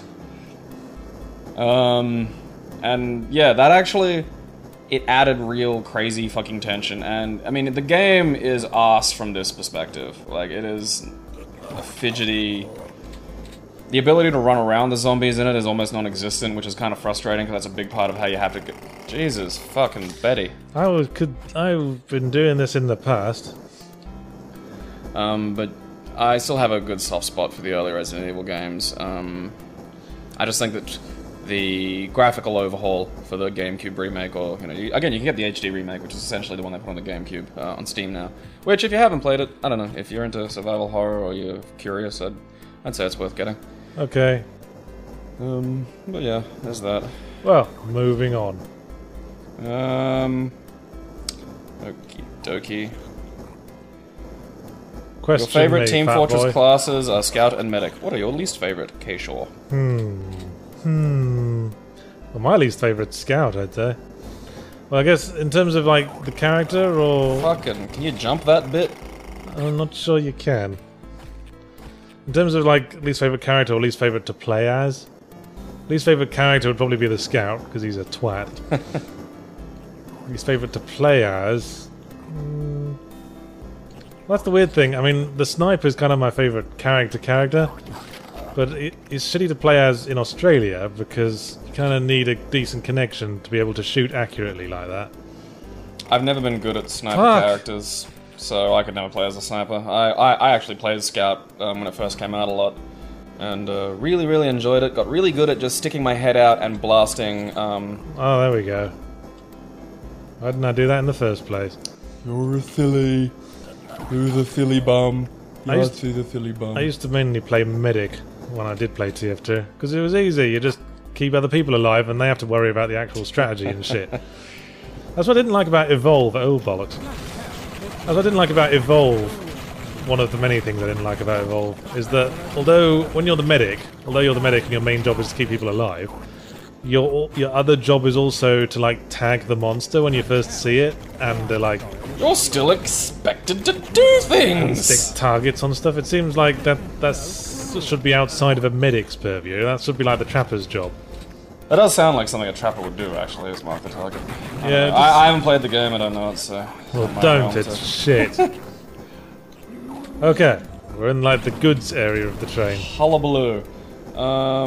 Yeah, I enjoyed the hell out of playing Scout when I was younger. The one character I could never get the hang of gameplay-wise was Demo Man. Yeah, I never played him much. There's like, people who can play Demo Man are kind of peculiar, I think. Well, he's primarily a defensive class. Yeah, but I've seen, like, you know, you see, like, I had a friend who was You're supposed to, like, insanely into it. You're supposed to defend areas and target engineer buildings as a demo man. That's your job. I've seen aggressive demo men, like ones who can actually run him as a. Yeah, well, it depends on the map style. If it's like a control point map, you want to be like mining the control points in case the enemy gets on them.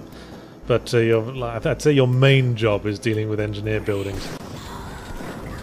Besides the spy. You suppose we'll ever see like a full sequel to Team Fortress 2? No, they're just going to keep adding more gameplay modes and hats to the existing thing. Yeah. Why bother, like, forcing people to buy a whole new thing? They can just add more stuff and people will pay money for it. I miss the simplicity of the original. Well, now there's like a friend of mine going, I've got this, like my housemate plays it a lot, and he's like, I've got this thing that does this, and I've stacked it with this, so now I've got like a pyro who's a complete dick sack, and I'm like, that yeah, I was seems to chew away at the sort of original. We pressed a switch that opened up the carriages. No indication of that, by the way. That would probably... Well, that was just how it happened in these old games. Like, Duke Nukem did that. You push a button, it's like, something happened. I'll tell you what was really bad for that was Hexen. Remember when we were playing that? It said, a door has opened in another world. Thanks, Hexen! Okay, another one. Like... Help me out here. How the hell was this switch wired to a door in another world? They got quantum wiring in the fantasy world now? Magic! And why the hell would anyone keep the switch for that door here, of all places? Yeah, how is that convenient?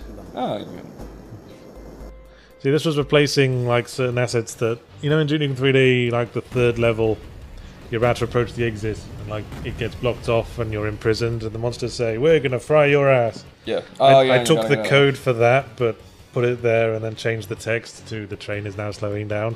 I can take it. So it just like pauses for a few seconds and then goes to the next level.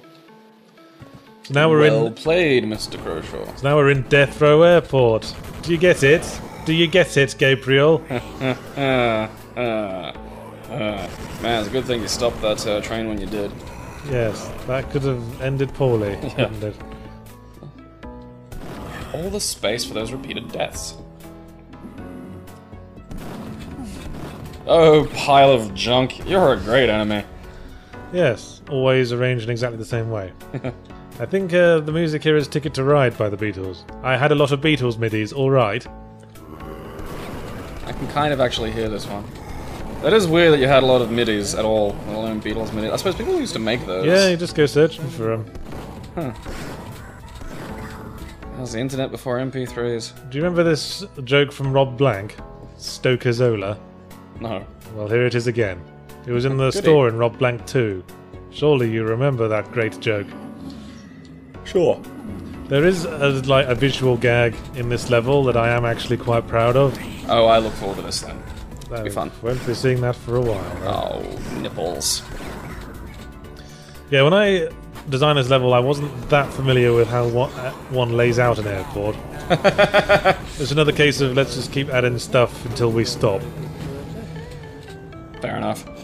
It's worked so far, why change a winning formula? Well, quiet. It's the fart ghost. No, it's giggling. That was the sound of me giggling into my shitty microphone. Man, we must be a really famous author. Oh yeah, you've got your name up in airport. Our posters are everywhere. Yeah, we sell airport blockbusters. Come and get it from the duty-free shop. Alongside the latest Jackie Collins and the latest Dan Brown. Is Jackie Collins still alive? I've no idea. Probably not. The entity known as Jackie Collins is continuing to ride. Well, if she is, it probably wouldn't be anything close to what you'd want in life. No, it's life, but it's not living. But not as we know it, Jim.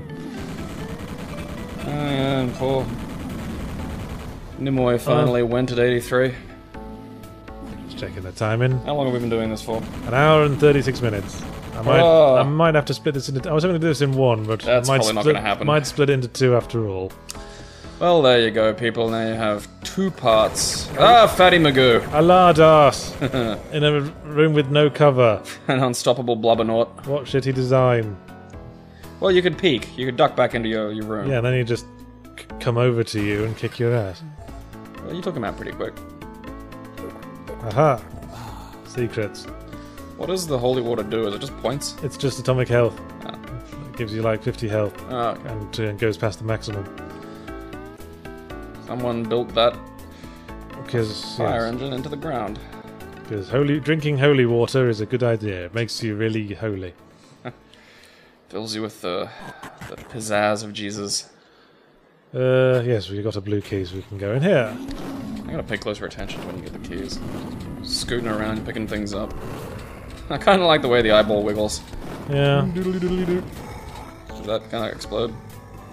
And there's a crashed plane. Oh, is that what it is?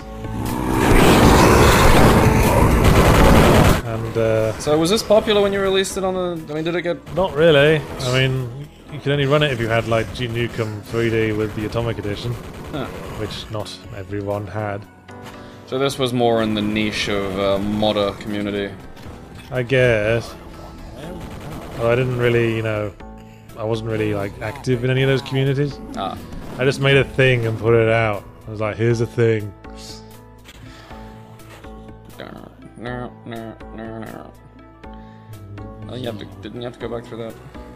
Yes, we need to go into this little shopping area here. Huh. This is what Heathrow Airport's like, I guess. That ghost was checking out the rack. Yes. He wanted some ghost porn. Ghost porn way of the samurai. You can burn down the trees. Yeah, I could do that in Duke 3D as well. Huh. I don't think I've ever actually done that in Duke 3D. Buttons. Hey, the 4-button code. These are great. Did anyone ever just act like a dickhead and just put like a wall of fucking buttons? Figure it out, assholes. Well, there was a level in Duke Nukem Videoatomic. Duke Nukem Videoatomic was incidentally really fond of these things. There was a level in Duke Nukem Videoatomic that had like an 8-button combo, but you could find the answer in another room somewhere. Yeah. That was it. Latent memory came back. That opens this thing, whatever the hell this is. The secret shop that all airports have. Yes. For ultra porn and snuff films. I guess it's this is like a little restaurant that I couldn't be asked to put more than the token amount of effort into. Fucking things. There's a button. Yeah, I think it just opens the door. Oh. Because we've got the yellow key now. Hey! Fun. What's that do? Ow! I finished Shovel Knight. Did you? Yeah. What do you think of that? I thought it was a fucking excellent game. Yeah, I think so too. I'm found myself going back through it. What a great debate that was. Honestly, if you haven't played Shovel Knight, go play Shovel Knight. It's almost like the child of about 12 different popular NES games. Yeah, and it makes it work though. Mario 3, Mega Man, Ghouls and Ghosts, DuckTales is in there. Yeah, with the little bounce mechanic. Now we're in a crashed plane. That's a custom texture, can you tell? Look at it, it's marvelous. Didn't even anti-alias that one. Now let's blow up these explosives they have in planes. I guess they're fuel tanks or something. Yeah, the big yellow fuel tanks they keep at the back in coach. The fumes get to the poorer passengers. Oh, they've got to put the fuel on there somewhere. Turn them into a form of mutant hillbilly. Actually, speaking of which, do you remember Redneck Rampage? I certainly do. I certainly do. This is what we needed to do. We needed to open the way to the exit. Is that what we've accomplished? Yes.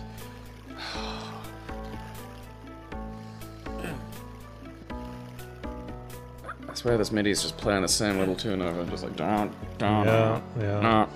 No, you can. It's only because you can only hear certain notes from it. What name do you often use in naming video game characters? By Zach R. Tola. Well, I tend to mix it up. Well, if I can't be asked, I'll just call myself Yards. But the last Zelda game I played, I called myself Useless. Which was the last Zelda game you played? Majora's Mask, of course, when it came out, the re-release on 3DS. That's actually really good. I've been enjoying that. Well, I got a review of it coming out, so let's be quiet. Okay, here's that gag I mentioned. Like, see, it's a metal detector. Yeah. And just look at the screen as we pass through. Is there a way of getting through the... Of course not. No. It's a stupid question, Gabriel. And then monsters appear. Someone's trying to sneak onto the plane with a gun. Deploy the fucking monsters! It was quite a difficult effect to do because you couldn't. I couldn't change the staticky screen. I had to again make an additional wall that sort of zoomed upwards too fast to see. So is that what that's doing? Yeah, it's basically closed a door in front of the thing. The door with this texture in front of it. Huh. That's why you can't break it. It's fascinating all the little shortcuts and things that you have to use to achieve these effects. Like, yeah. It's kind of like when you look at old filmmaking. It's like, we did this with mirrors, and it's like, limitations, building creativity and all that. Oh, there's an old Duke poster. Sister Act 3. These areas are quite wide and empty. Boom. I think I stopped caring at this point. That's fair for an airport at like a certain hour. Here's the moving walkway that airports have. Oh yeah, I remember I had to put an exit level button in this because for some reason the usual thing didn't work. Just out of nowhere. You had to self-destruct the airport. Of course. Now we're in the departure lounge, which is the boss level. I've tuned out and just haven't even noticed how we got here from being undead. Like, what's the goal? What's happening? We've just been travelling through the country. Oh, okay. So so we actually crawled out of the ground in our dimension. Yes. Oh, okay. And now I hadn't clicked to that. Yeah, of course we're still in our dimension. That's where the evil ones were. Okay, so... It's a big monster that fires rockets because it's the second act boss from Duke Nukem 3D. Shoot it. I think it's even got the same like sound effects because at this point I literally couldn't be asked. You'll notice I designed the character in such a way that I wouldn't have to do walk animations. Well, now it's also scarier. It's just a top half. Grrr! I'm a disco skeleton, a rave skeleton. Look at me rave at you. It's an angry skeleton. And there's an aeroplane. That's real and not a backdrop at all. I am not a backdrop. And the music... Oh, is he dead? No, the music for this level is Spirit in the Sky by Norman Greenbaum. Most recently made popular by Guardians of the Galaxy. Although I'm pretty sure it's a Christian rock song, listening to the lyrics. Yeah, but Greenbaum himself was a Jew. Like, he was... I'm not sure if it was, like, sort of... See, like, it is about, like, sort of Jesus, but I don't think it's a Christian rock song exactly. Sometimes Christian rock can be a good song in its own right. Yeah. And it's not like that got that faintly desperate air that most Christian media has. Jesus is alright with me. Yeah. There we go. Killed him. Poof. What was it like, Chronicles of Narnia is technically Jesus books. Yeah. It's not as overt. Right. As the spectral abomination crumbled to dust before him, Chris Quinn felt the incredible force of the evil retreating from behind his eyes. Across the country, a wave of supernatural force dropped zombies where they stood and spirited away the tortured souls of the dead. My throat hurts now. How's it going, Emperor Palpatine? As he felt his soul return gingerly to his body... That was a curious adverb choice. Chris heard a fading voice boom at him within his mind. A fading voice that also booms. Okay. Yeah, I noticed that when I was doing my look, I was like, What have you achieved, human? It said jeeringly. Christ, do a fading voice booming. I want you to try an impression of that. Let's... Okay. What have you achieved, human? What? This is Adverb City, it said jeeringly. You have driven us from your tiny, insignificant nation, but our forces remain stronger than ever throughout the globe. Are you nodding off Great Evil? Ah, said Chris to no one in particular. Or the voice that was talking to him? That sounds like a challenge. Nobody in particular, or the evil that's just around. It was probably in his head, because he's insane. Chris gazed up at the jumbo jet parked nearby that he knew how to pilot. The doors hung open invitingly. I hear the United States are lovely this time of year, he commented, strapping himself in. Just all of them, you know, the vast and different, time zones and climates of the United States are all exactly lovely in June. Yes, all of them. Especially San Francisco, lovely in June. San Francisco. Don't let anyone tell you otherwise. Anchorage, Alaska. Go to San Francisco in August, sight unseen. You'll have a great time. The weather will not be awful at all. I love, flying a jumbo jet that you will never land because there's no human not trained in jumbo jet. Well, I had some plans for the third episode that I never made. All right, well, let's go over what have we missed out on. Where was Yahtzee Croshaw at age? I'm gonna guess 20, 19 maybe, 18. Yeah, well, younger than that. Oh, okay. Well, because when was this in the within the Rob Blank? Because that's a good way of dating sort of when these things occur. I think I released the first episode after Rob Blank. But the second episode I released a while later. Okay. Which might have been after some other things. I can't keep track. So, yes, for the third episode that I never made, my first plan was to have the first level be on the aeroplane, obviously. And you don't know how to land it, so you're just going to jump out. And then the next level... dead, so. The next level would have been a level without monsters. Woo! Where you would land in the sea, and the challenge would just be to get through a series of undersea caverns without drowning. Oh, okay, so you've had your soul return, you're no longer undead. Yes. That seems like a disadvantage when fighting the hordes. Yeah, well, I guess, they didn't want you as part of their horde anymore. We've been turfed, we've been rejected, we've been kicked out of the party. Yes, Nietzsche quote. Nietzsche. See, that's such a cute name. That's not the snappiest phrasing of that. No.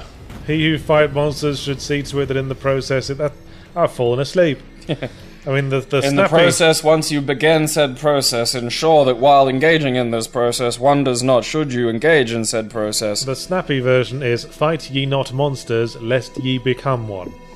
That's the snappy one. Did he... Well, I mean, I don't know. I've never really read a lot of Nietzsche. Nietzsche. Is it Nietzsche or Nietzsche?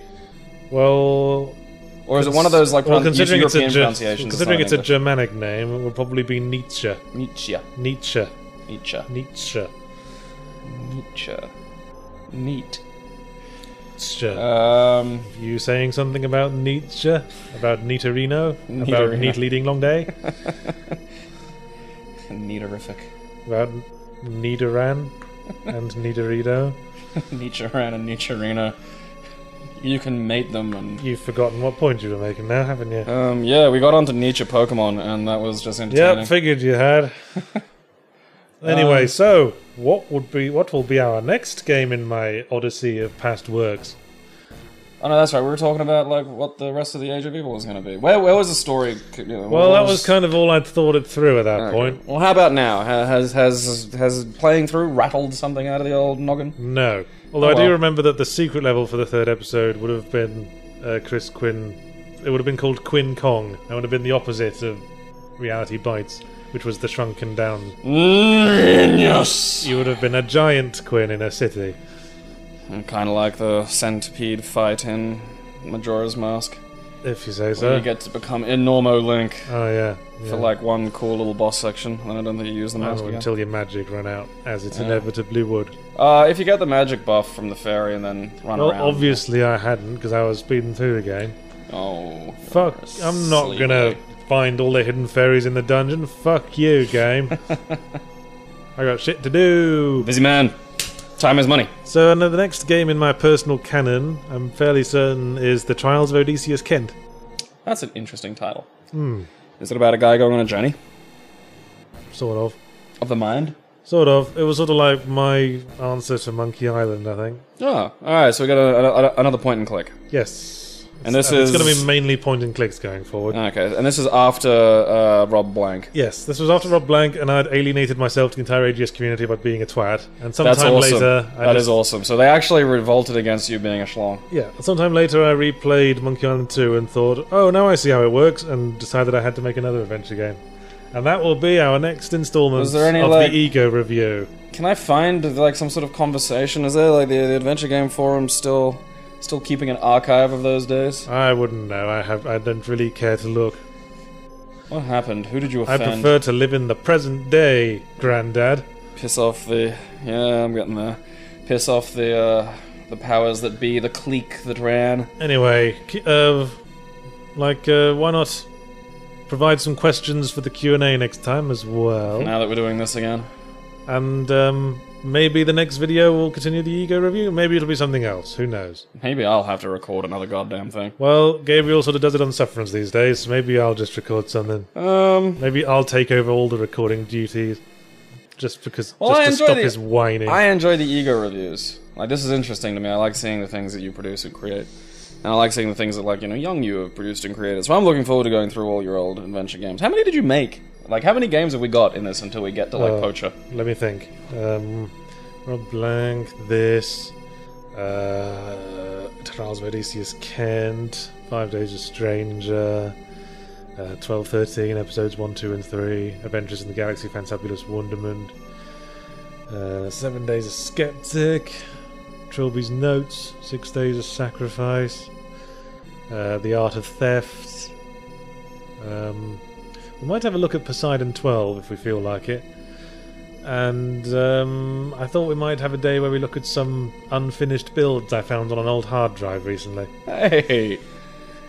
And then it's... See Croshaw, the deleted scenes. Then it's Poacher, and maybe then Consuming Shadow will be out at long last.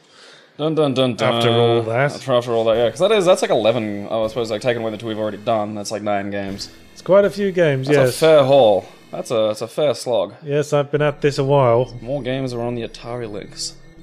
More games that were on the 3DO. So, hope you enjoyed this voyage into action to break up the point and click rubbish, because we'll be holding our nose. Point and click. It's point and click as far as the eye can see for a while now. Ah, a vast Australian desert of clicky things and puzzles. Do the puzzles... I mean, well, what ones do you think are good out of that haul? None of them. But Not even the 5 days fiddly bot. Well, I don't really like adventure games anymore. I fucking hate the genre that I spent literally most of my time on. I mean, Suppose you should start making professional wrestling games or fighting games. Really fucking just branch out there. Do something you... have you ever never tried thought to of. design a melee engine? Oh, Lord it's Jesus, no. surprisingly hard. Anyway, Let's take Mugen. any final thoughts? After about Age of Evil? Needed more enemy sprites. Are you sad I didn't make a sequel about a shitty Borderlands knockoff and called it Rage of Evil? You could stand to do that now. It could be like... Are you sad I didn't make a game about household kitchen pests and called it Age of Weevil?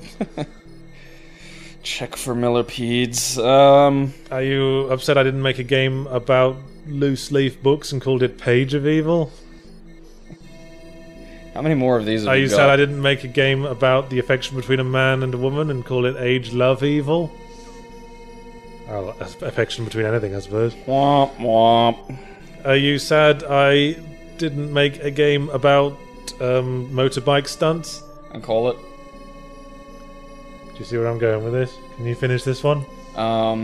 Age of... What motorcycle stuntman named... Age of, What would it be, Yahtzee?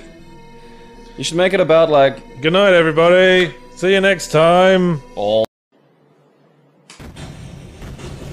Okay, he who... I'm guessing that was the gaze into the abyss quote that we just sort of blipped through. Yes, I was a pretentious little scrote. Welcome once again to the Ego Review, in which I flutter my old tat around for Gabriel to look at. His withered, wilted lettuce leaves. And we see how far I've grown since my teenage years. I think remarkably. Gosh, it's already hot in here. Okay, so we're doing WASD, or is it just the D-pad for the arrow keys for the options? Should be WSD once you're in game. Alright, God, I hope so. And of course, there's no control change options in the options menu in old Duke Nukem 3D, which is what this is a mod of. So, I can't actually remember... Yeah. I couldn't place how old I was when I first started working on this, but I was working on it for quite a long period of time. So much so I seem to recall that, because the point of this exercise was to mod Duke Nukem 3D into a game about a snarky British character, and obviously I changed all the voice lines to be me. So yeah, take us through, give us a run through of... Is there a cutscene opening to explain the plot? Are we going, would there be... No, you might as well just start, really. Oh, okay. But, get ready to hear my juvenile voice before I had a decent microphone. Massively compressed. Yes, let's not draw it out. You'll want the first episode. There's only 2 episodes. I never got around to finishing the rest. So there you go, Internet. Your job now is to make War by Moonlight and cleaning up in the Unreal 4 engine. Please don't. Please. I really suck. I can take it. This is not the best background and font. No, I'm finding that. But hey, you read it. I can't hear it. Oh, Well, there we go. Okay. Good. I'm glad you can't hear it. Okay. Ooh, look at that. That's a dead Duke Nukem, I think. No, it's a dead security guard. Oh, okay. It's It what looked I like Duke designed. Nukem's pants. So how this works is you are Let's jump. a British guy. Is there open? Your name's Chris Quinn. I'm gonna call him the Mighty Quinn. You've got a gun. E. Yep. And you fight monsters in Oh, man. and you're in an insane asylum because you're just so mad, you guys. Hold it down, dude. Hold it down. Okay. Whoa, you're shit at this. I have the feeling we're going to be here a while, I'm listeners. pushing space. Press E. See, because space used to be used. Okay. The line is, something's awfully fishy around here, and for once it's not the casserole. I'm a professional humorist, I'll remind you. See, when I first started working on this, I recorded a bunch of lines for it, and then when I sort of stopped working for a while, and then came back to it. And when I came back to it, I found that my voice was much deeper than it had been in the original line takes. That's how young I was when I first started Oh, this. poor Ben. He's dead. Use the chart, actually. Aha! A secret place. So yes, I was big into Duke Nukem 3D editing. I could probably remember a lot of the keyboard shortcuts if you pressed me for Duke Nukem build. Yeah, I've got to get my, like, quick old 90s... Alright, that's not shooting. You're missing! Yeah. Oh, hey, you found a shotgun. Oh, I had one bullet. It had one shell left. So because I did the, like, low-effort Duke Nukem mod thing, where I wanted to feel like I'd changed something, so I kind of reduced your starting health. Just for larks. You just got all your health back just then. That's interesting, because I would have just thought, okay, there's obviously a switch. I thought that was lethal to the touch. Yeah, I was just sort of working within some quite severe limitations to this. I never really put much thought into the design. It was not what can we do, it was just like what's the most we can do to differentiate from Duke, I suppose. Boom. So these zombies are just the pig cop, basically. They're the pig cop, but I lowered their health significantly. And added like new voice files, which are obviously me again. Clearly where Slender Man got ripped off from. Slowed down. Hey, everyone knows Slender Man was ripped off from a different thing I made up. Which one? You know, the Chzo Mythos. Alright. Oh, yeah, it's been a long time for me. In Trilby's notes. Oh, give me that. Give me that, though, pistol ammo. I suppose I got 29. That's pretty good. That's a lot of shotgun. Yeah. That's enough shotgun to get through the business. That's shotgun up the wazoo. Patience. Now, it was a tradition in Duke and, like... Oh, okay. Art. That is like a very sort of 90s character expression there. I was very into drawing characters with trench coats because I used to own one. I guess this is just another case of me putting a character that's basically me in a game. At least you... Okay, it's E, isn't it? Oh, alright, okay. At least you lived in England, where wearing a trench coat would make sense. Well, I even wore it in the summer months. Yeah, but what's British summer, really? Controlled duck. Okay. British summer can actually be quite warm. At the height of summer, it can be as warm as India. Huh. Okay. I mean, it's not a patch on Australian summers, of course. Which, of course, I've noticed doesn't stop certain people wearing leather trench coats. Even throughout. Oh, okay, there we go. No, there was a guy. What's oh? And of course, it was a notorious trick with the Duke Nukem build. You couldn't do sector over sectors because this is fake 3D. You could, however, add an invisible teleport when you're dropping down a hole. Is that how they did that? Yes. Huh. So when you drop down a hole, you're actually getting... Yeah, you're being... If you did a teleporter thing, but you, placed the teleporter sector effector off the ground, then it wouldn't make the teleport zappy effect. You'd just invisibly drop from one sector to another. You know how they did water, and how you could pass underwater? Yeah. The underwater was actually a completely different room. When you pressed down while on the water surface, you just were teleported to a different room. Sector over sector, you just couldn't do. Because this isn't 3D, this is just arranging 2D textures in such a way that it looks 3D. God, all this time I never knew. If you've ever played Shadow Warrior, which was another 2.5D game, at first glance it looks like they managed to do sector over sector, but they just had a trick where they'd create the illusion of the sector before you passed into it. So a lot of work went into... That's another redesigned sprite. That's just the facehugger thing from Duke 3D, but it looks like a bunch of guts. Damn you, guts. Alright, I'm not wasting shotgun on guts. Yeah, don't waste shotgun on guts. Just use your pistol on them. You can take one quote away from this, ladies and gentlemen. Don't waste shotgun on guts. There's a limit to how much of the programming I could change, because I could only change the con files, not into the deep source code of the game. And I couldn't find a way to change the color of the jibs that the facehuggers make when they explode. Ammo past him. If you can just get past him, you'll have all that lovely ammo. Boot! Yep, there's Boot. And there's a corpse. And I also redid the monsters. Though I couldn't be asked to redo many of the monsters, so initially you'll basically only be fighting the zombies. Hey, shake it, baby. What are the names on those charts, by the way? Huh? Hey! I was nothing if not self-referential even back then. Joss Whedon's got nothing on you. Okay, now this is official. The Yahtzee-verse. Oh wait, I think he's saying something. But it was a kind of stupid line anyway. Was it about, like, looking at titty women on the TV? Nah, it was just... That line was just like a plot-building line. He said, this is officially weirding me out. What are all these grey things? Plot.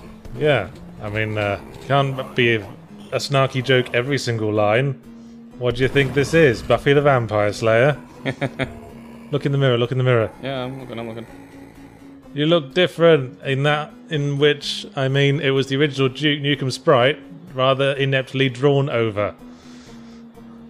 Pulling a face. I also, drew, solid black sleeves over your arms when you're using certain weapons. And previously Duke was, of course, bare-armed. Use your shotgun, you got 3 shells. Yeah, I thought I might save them for, Well, you'd have made a net gain there anyway. Boom! Ooh, scary bloody words. Those bloody words are surprisingly high up on the wall for something being drawn by someone presumably in death throes. Yeah.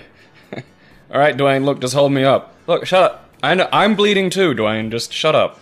Ooh, DOSBox was, DOSBox getting a bit flickery there. Oh, dude, it was flickering as...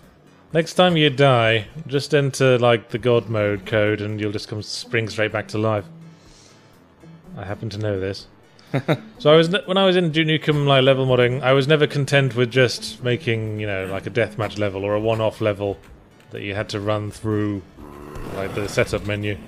I wanted to make a whole mod and replace stuff in the game and art assets and shit like that. You wanted to do some good, honest work. Because I had ambition. That's why I was making adventure games in high school. I was, perhaps, to quote Red Dwarf, a man whose ambition far outstripped his, ability. You'll show them.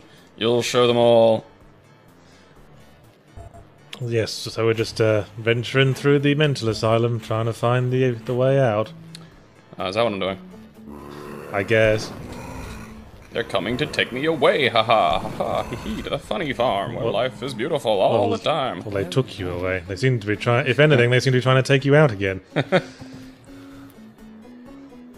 Evil! I wonder what's in there. Yes, in the important electric chair room that every mental asylum must have.